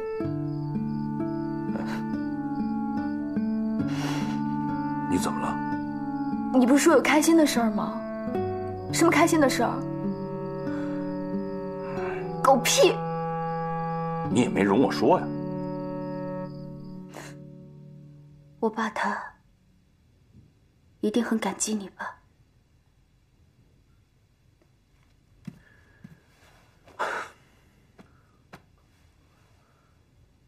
宁宁，我要娶你。我们的婚姻可以被祝福，但不需要被感激，你明白吗？这是一场婚姻，不是一桩交易。这里面没有谁怜悯谁，没有谁需要感激谁。那如果没有发生这件事，你还会娶我吗？我会的。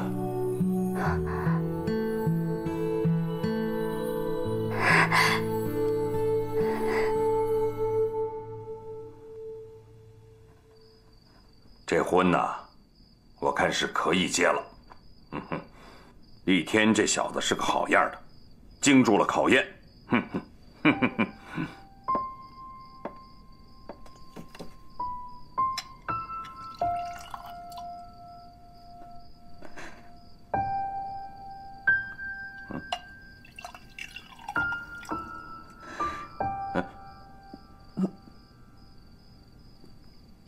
哎，行了，喝酒不是这个喝法，不要这么贪杯嘛。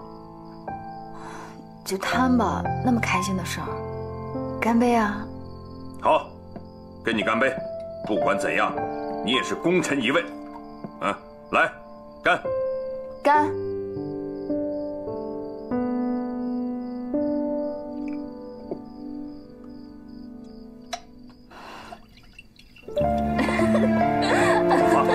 永芳，小心车，小心车！啊！永芳，你喝多了。让这美景独春夏，喝多了别跳了。热情你爱戴。永芳。莫听钟声时时催。永芳，喝多了，走了，回家啊！坐下。走。我唱首英文生日歌给你听。不用了，不用了，走吧。不行，我要唱。Happy birthday to you, Happy birthday to you, Happy birthday to you, Happy birthday to you。行了行了，唱够了，唱够了，回家。哎，来，走。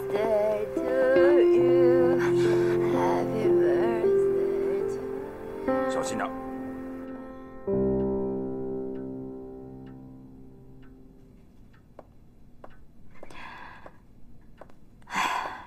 厉天啊，别等了，回去吧。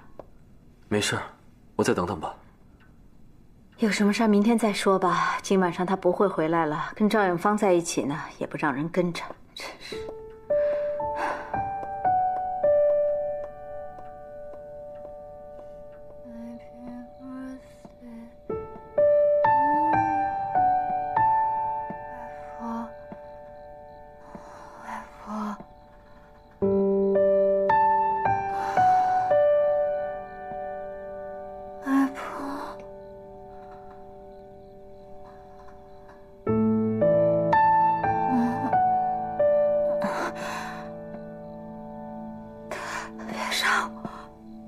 别杀我！别杀我！别杀我！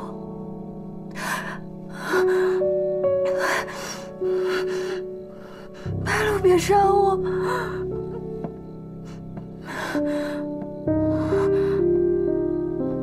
别杀我！别杀我！你能告诉我谁想杀你？别杀我！白鹿，别杀我！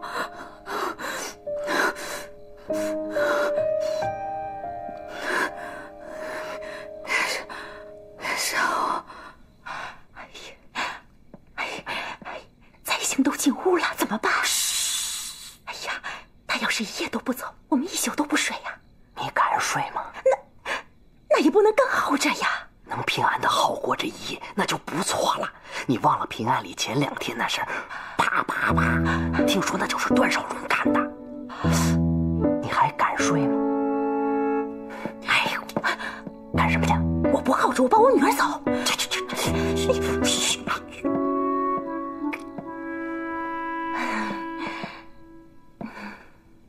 徐家嫂子。哎。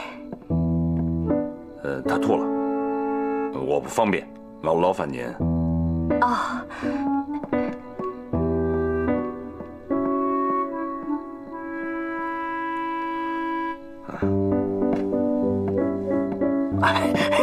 我来。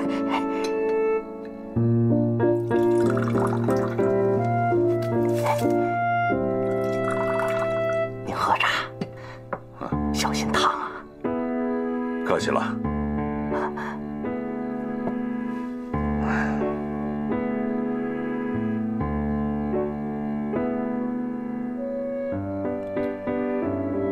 我听说你们这一片用水要到外面去的啊，挺不方便的哈。啊，这隆冬季节该怎么办啊？没有，对，您刚才说什么？我没听清。没事，没事，都弄好了。哦。睡下了。哦。打扰大半夜了，我先告辞了。哦。啊，慧慧喜欢吃白脱油蛋糕，这东西不经放。这样吧，我让人每天送一块新鲜的过来，行不行？啊。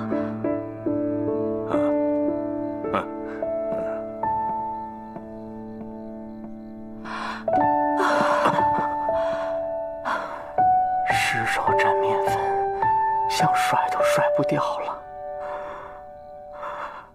唉。